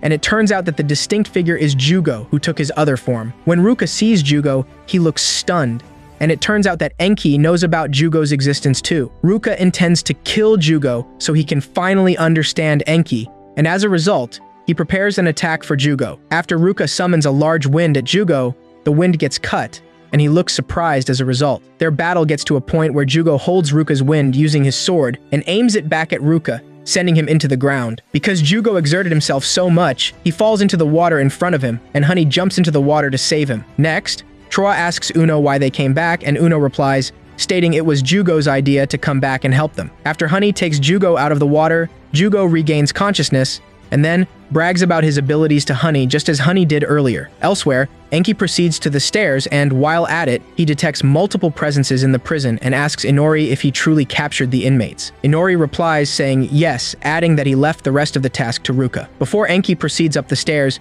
he states that he detects a foreign presence in the prison that is not human. Moving on, Hajime feels a shaking in the prison, and Goku reveals that it is a result of Ruka's power. Back at Jugo's position, Yuriki and Kokoriki question Jugo and the others, asking what they are doing outside their cells. It turns out that the guards are back to normal as the talismans are off their heads. Yet Uno tries to use this to his advantage by trying to convince them that they were locked up in the cell against their will and they are looking for their supervisor. Along the line, Yuriki punches Uno on his lower abdomen as he does not believe Uno's words and he intends to lock up both Jugo and Uno. Because of what is at stake, Uno decides to tell the truth, including the part where Enki escaped. Even after Uno tells the truth, Yuriki and Kokoriki still intend to lock Honey and the others up, adding that their actions are suspicious. However, Honey uses his threads to restrain Yuriki and Kokoriki, allowing Jugo and Troy to run. Just when Jugo tries to open the lock to the next level, Ruko aims a chain at Uno's neck and tries to drag him away from Jugo. As Jugo witnesses this, he attempts to save Uno, but Uno tells him to proceed on the mission. Furthermore, Jugo recalls the good time he spent with Nico and some other inmates in Uno's gambling room, where Rock states that Jugo cannot do anything aside from jailbreaking. Back in real time, Uno tells Jugo to proceed on the mission and do the thing he knows how to do best. After that, Jugo proceeds on the mission, leaving Uno at the mercy of Ruka. Seconds later, Troa arrives at Uno's position and assists Honey in saving Uno. After Uno becomes free of Ruka's chain, Yuriki and Kokoriki arrive at the scene and find out that what Uno told them earlier might be true. At this point, both guards are put in a difficult position because they have to choose between apprehending Uno and his team or capturing Raku, the escaped inmate. Seconds later, both guards decide to go after Uno and his team, and then Troa aims an explosive at the wall that causes a wall to separate his team from Ruka and the guards. Meanwhile, Jugo arrives at the next level of the underground prison, and he encounters lots of surveillance dolls and takes his other form, intending to fight them off. Back at Uno's position, Troa observes that Mitsuba might be close because he detects the scent of Mitsuba's perfume. At the next level in the underground prison, Jugo encounters lots of surveillance dolls, and kills lots of them in the process using brute force and speed. After killing lots of the dolls, he checks the surrounding cells and finds out that they are empty, and then moves on to the next level of the prison. Meanwhile, Enki detects Jugo's presence and suspects that he is getting closer. Mitsuru, on the other hand, notices something off about Building 5 from the control room as the building surveillance systems are cut off. Just behind Mitsuru is Kenshiro, who tells him not to alert the prison about Enki's potential escape, adding that there is a reason that Enki escaped. Seconds later, Kenshiro leaves the control room while Mitsuru worries about what is happening in Building 5. Back in the underground prison, Uno, Troa, and Honey run away from both guards, and while at it, they manage to get away from the guards as Honey uses his skills to raise a barrier that blocks the guards from reaching them. For some reason, Troa gets in the water just in front of him, and Ruka, who swims swiftly inside the water, assumes that Troa wants to challenge him. Meanwhile, Enki gets to the cell where Upa and the others are trapped earlier and finds out that the cells are empty. Jugo approaches another level of the underground prison, and when he gets there, more surveillance dolls come out to face him, and then assumes his other form to fight the dolls. Furthermore, Enki detects Jugo's presence and moves away from his current position while Inori joins him from behind. Minutes later, Ruka attacks Troa in the water, but Troa uses his beautiful face and gestures to charm Ruka. Along the line, Honey obtains a bunch of keys from Troy, and after some time, Yurikiri and Kokoriki break through Honey's barrier. Because of that, Uno and Honey run off to Mitsuru's position. On getting there, Yurikiri and Kokoriki catch up to them, but Honey aims the key at Mitsuba's cell. Eventually, Mitsuba gets out of his cell, pissed about the fact that he was locked up for a while. He assumes that the guards are the ones responsible for locking him up, and then proceeds to spank them on their cheeks. Soon, Troa swims toward Mitsuba, and after that, Ruka proceeds out of the water, pissed about the fact that Troa stole his keys from him. At this point, Ruka is surprised to see Mitsuba out of his cell, and he launches an attack on Uno and the others seconds later, and he uses his weapons to block large water attacks launched at him. Ruka, who is obsessed with Enki's goal, does not hold back at Mitsuba, but he easily gets defeated by Mitsuba after some minutes of intense battle. The battle comes to an end, as Mitsuba slaps some sense into Raku, stating that he should re-examine himself if he is trying to be like another person. Meanwhile, Jugo tears through a bunch of surveillance dolls and proceeds to the next level of the prison. Back at Hajime's cell, Hajime, who has had enough of the prison, tries to take the cuffs off even if he will lose his hands. Just before he tries to take the cuffs off, Jugo arrives at the scene soaked in blood. Also, Ruka flips over to Mitsuba's side while Mitsuba comes up with a plan to take Uno, Trois, and Honey out of the underground prison. Along the line, he finds out that Jugo escaped his cell and thinks deeply about Jugo's abilities, assuming that things will get dangerous if Jugo is more than he expected. Back at Hajime's cell, Jugo looks excited that he found Hajime, but for some reason, Hajime asks Jugo what he is doing there. After Jugo hears the question, he looks confused as he was not expecting such a question from Hajime given their situation. At a higher level of the underground prison, Mitsuba walks along an alley with Uno and the other inmates who are in cuffs. While at it, Liang proceeds from a corner to attack Honey and the others, thinking that they are surveillance dolls. Uno finally gets to see Nico. After the meetup, Mitsuba places the rest of the inmates in cuffs and proceeds on the journey out of the underground prison. Minutes later, Mitsuba assumes an attacking position after he sees a bunch of surveillance dolls. Back at Jugo's position, Hajime asks Jugo of his plans, and he replies stating that he came there out of his own will. Soon, Jugo begins to explain the reason behind his intentions, adding that Enki escaped and the part where he wants to rescue Hajime from the cell. Seconds later, Jugo turns his back only to find out that Goku is in the cell just behind him. Jugo opens Hajime's cell while Goku looks shocked. After Hajime gets out of the cell, surveillance dolls arrive at their position and Jugo unlocks the cuffs just in time for Hajime to fight off the dolls. However, Hajime defeats the dolls in a single strike and proceeds to leave the prison. While at it, Jugo asks about Goku, but Hajime has a hard time deciding if Goku should be released or not. Seconds later, Hajime agrees for Goku to be released even as Goku does not want to be released. After Jugo takes off Goku's cuffs, he realizes that Hajime is hiding something from him and proceeds to restrain Jugo. Goku gets punched in the face by Hajime because he was acting like a jerk after being released. Soon, more surveillance dolls arrive at their position, and Hajime proceeds to fight them off. Meanwhile, Mitsuba and the others are surrounded by a lot of surveillance dolls while Yamato and Seitarao lie in pain at the infirmary. Afterward, Enki makes his way out of Building 5 while Hajime and Jugo defeat a bunch of surveillance dolls and arrive at the entrance of Building 5. The end. At this point, we have reached the end of our video. If you like it, do not forget to put the like button and subscribe for more new videos.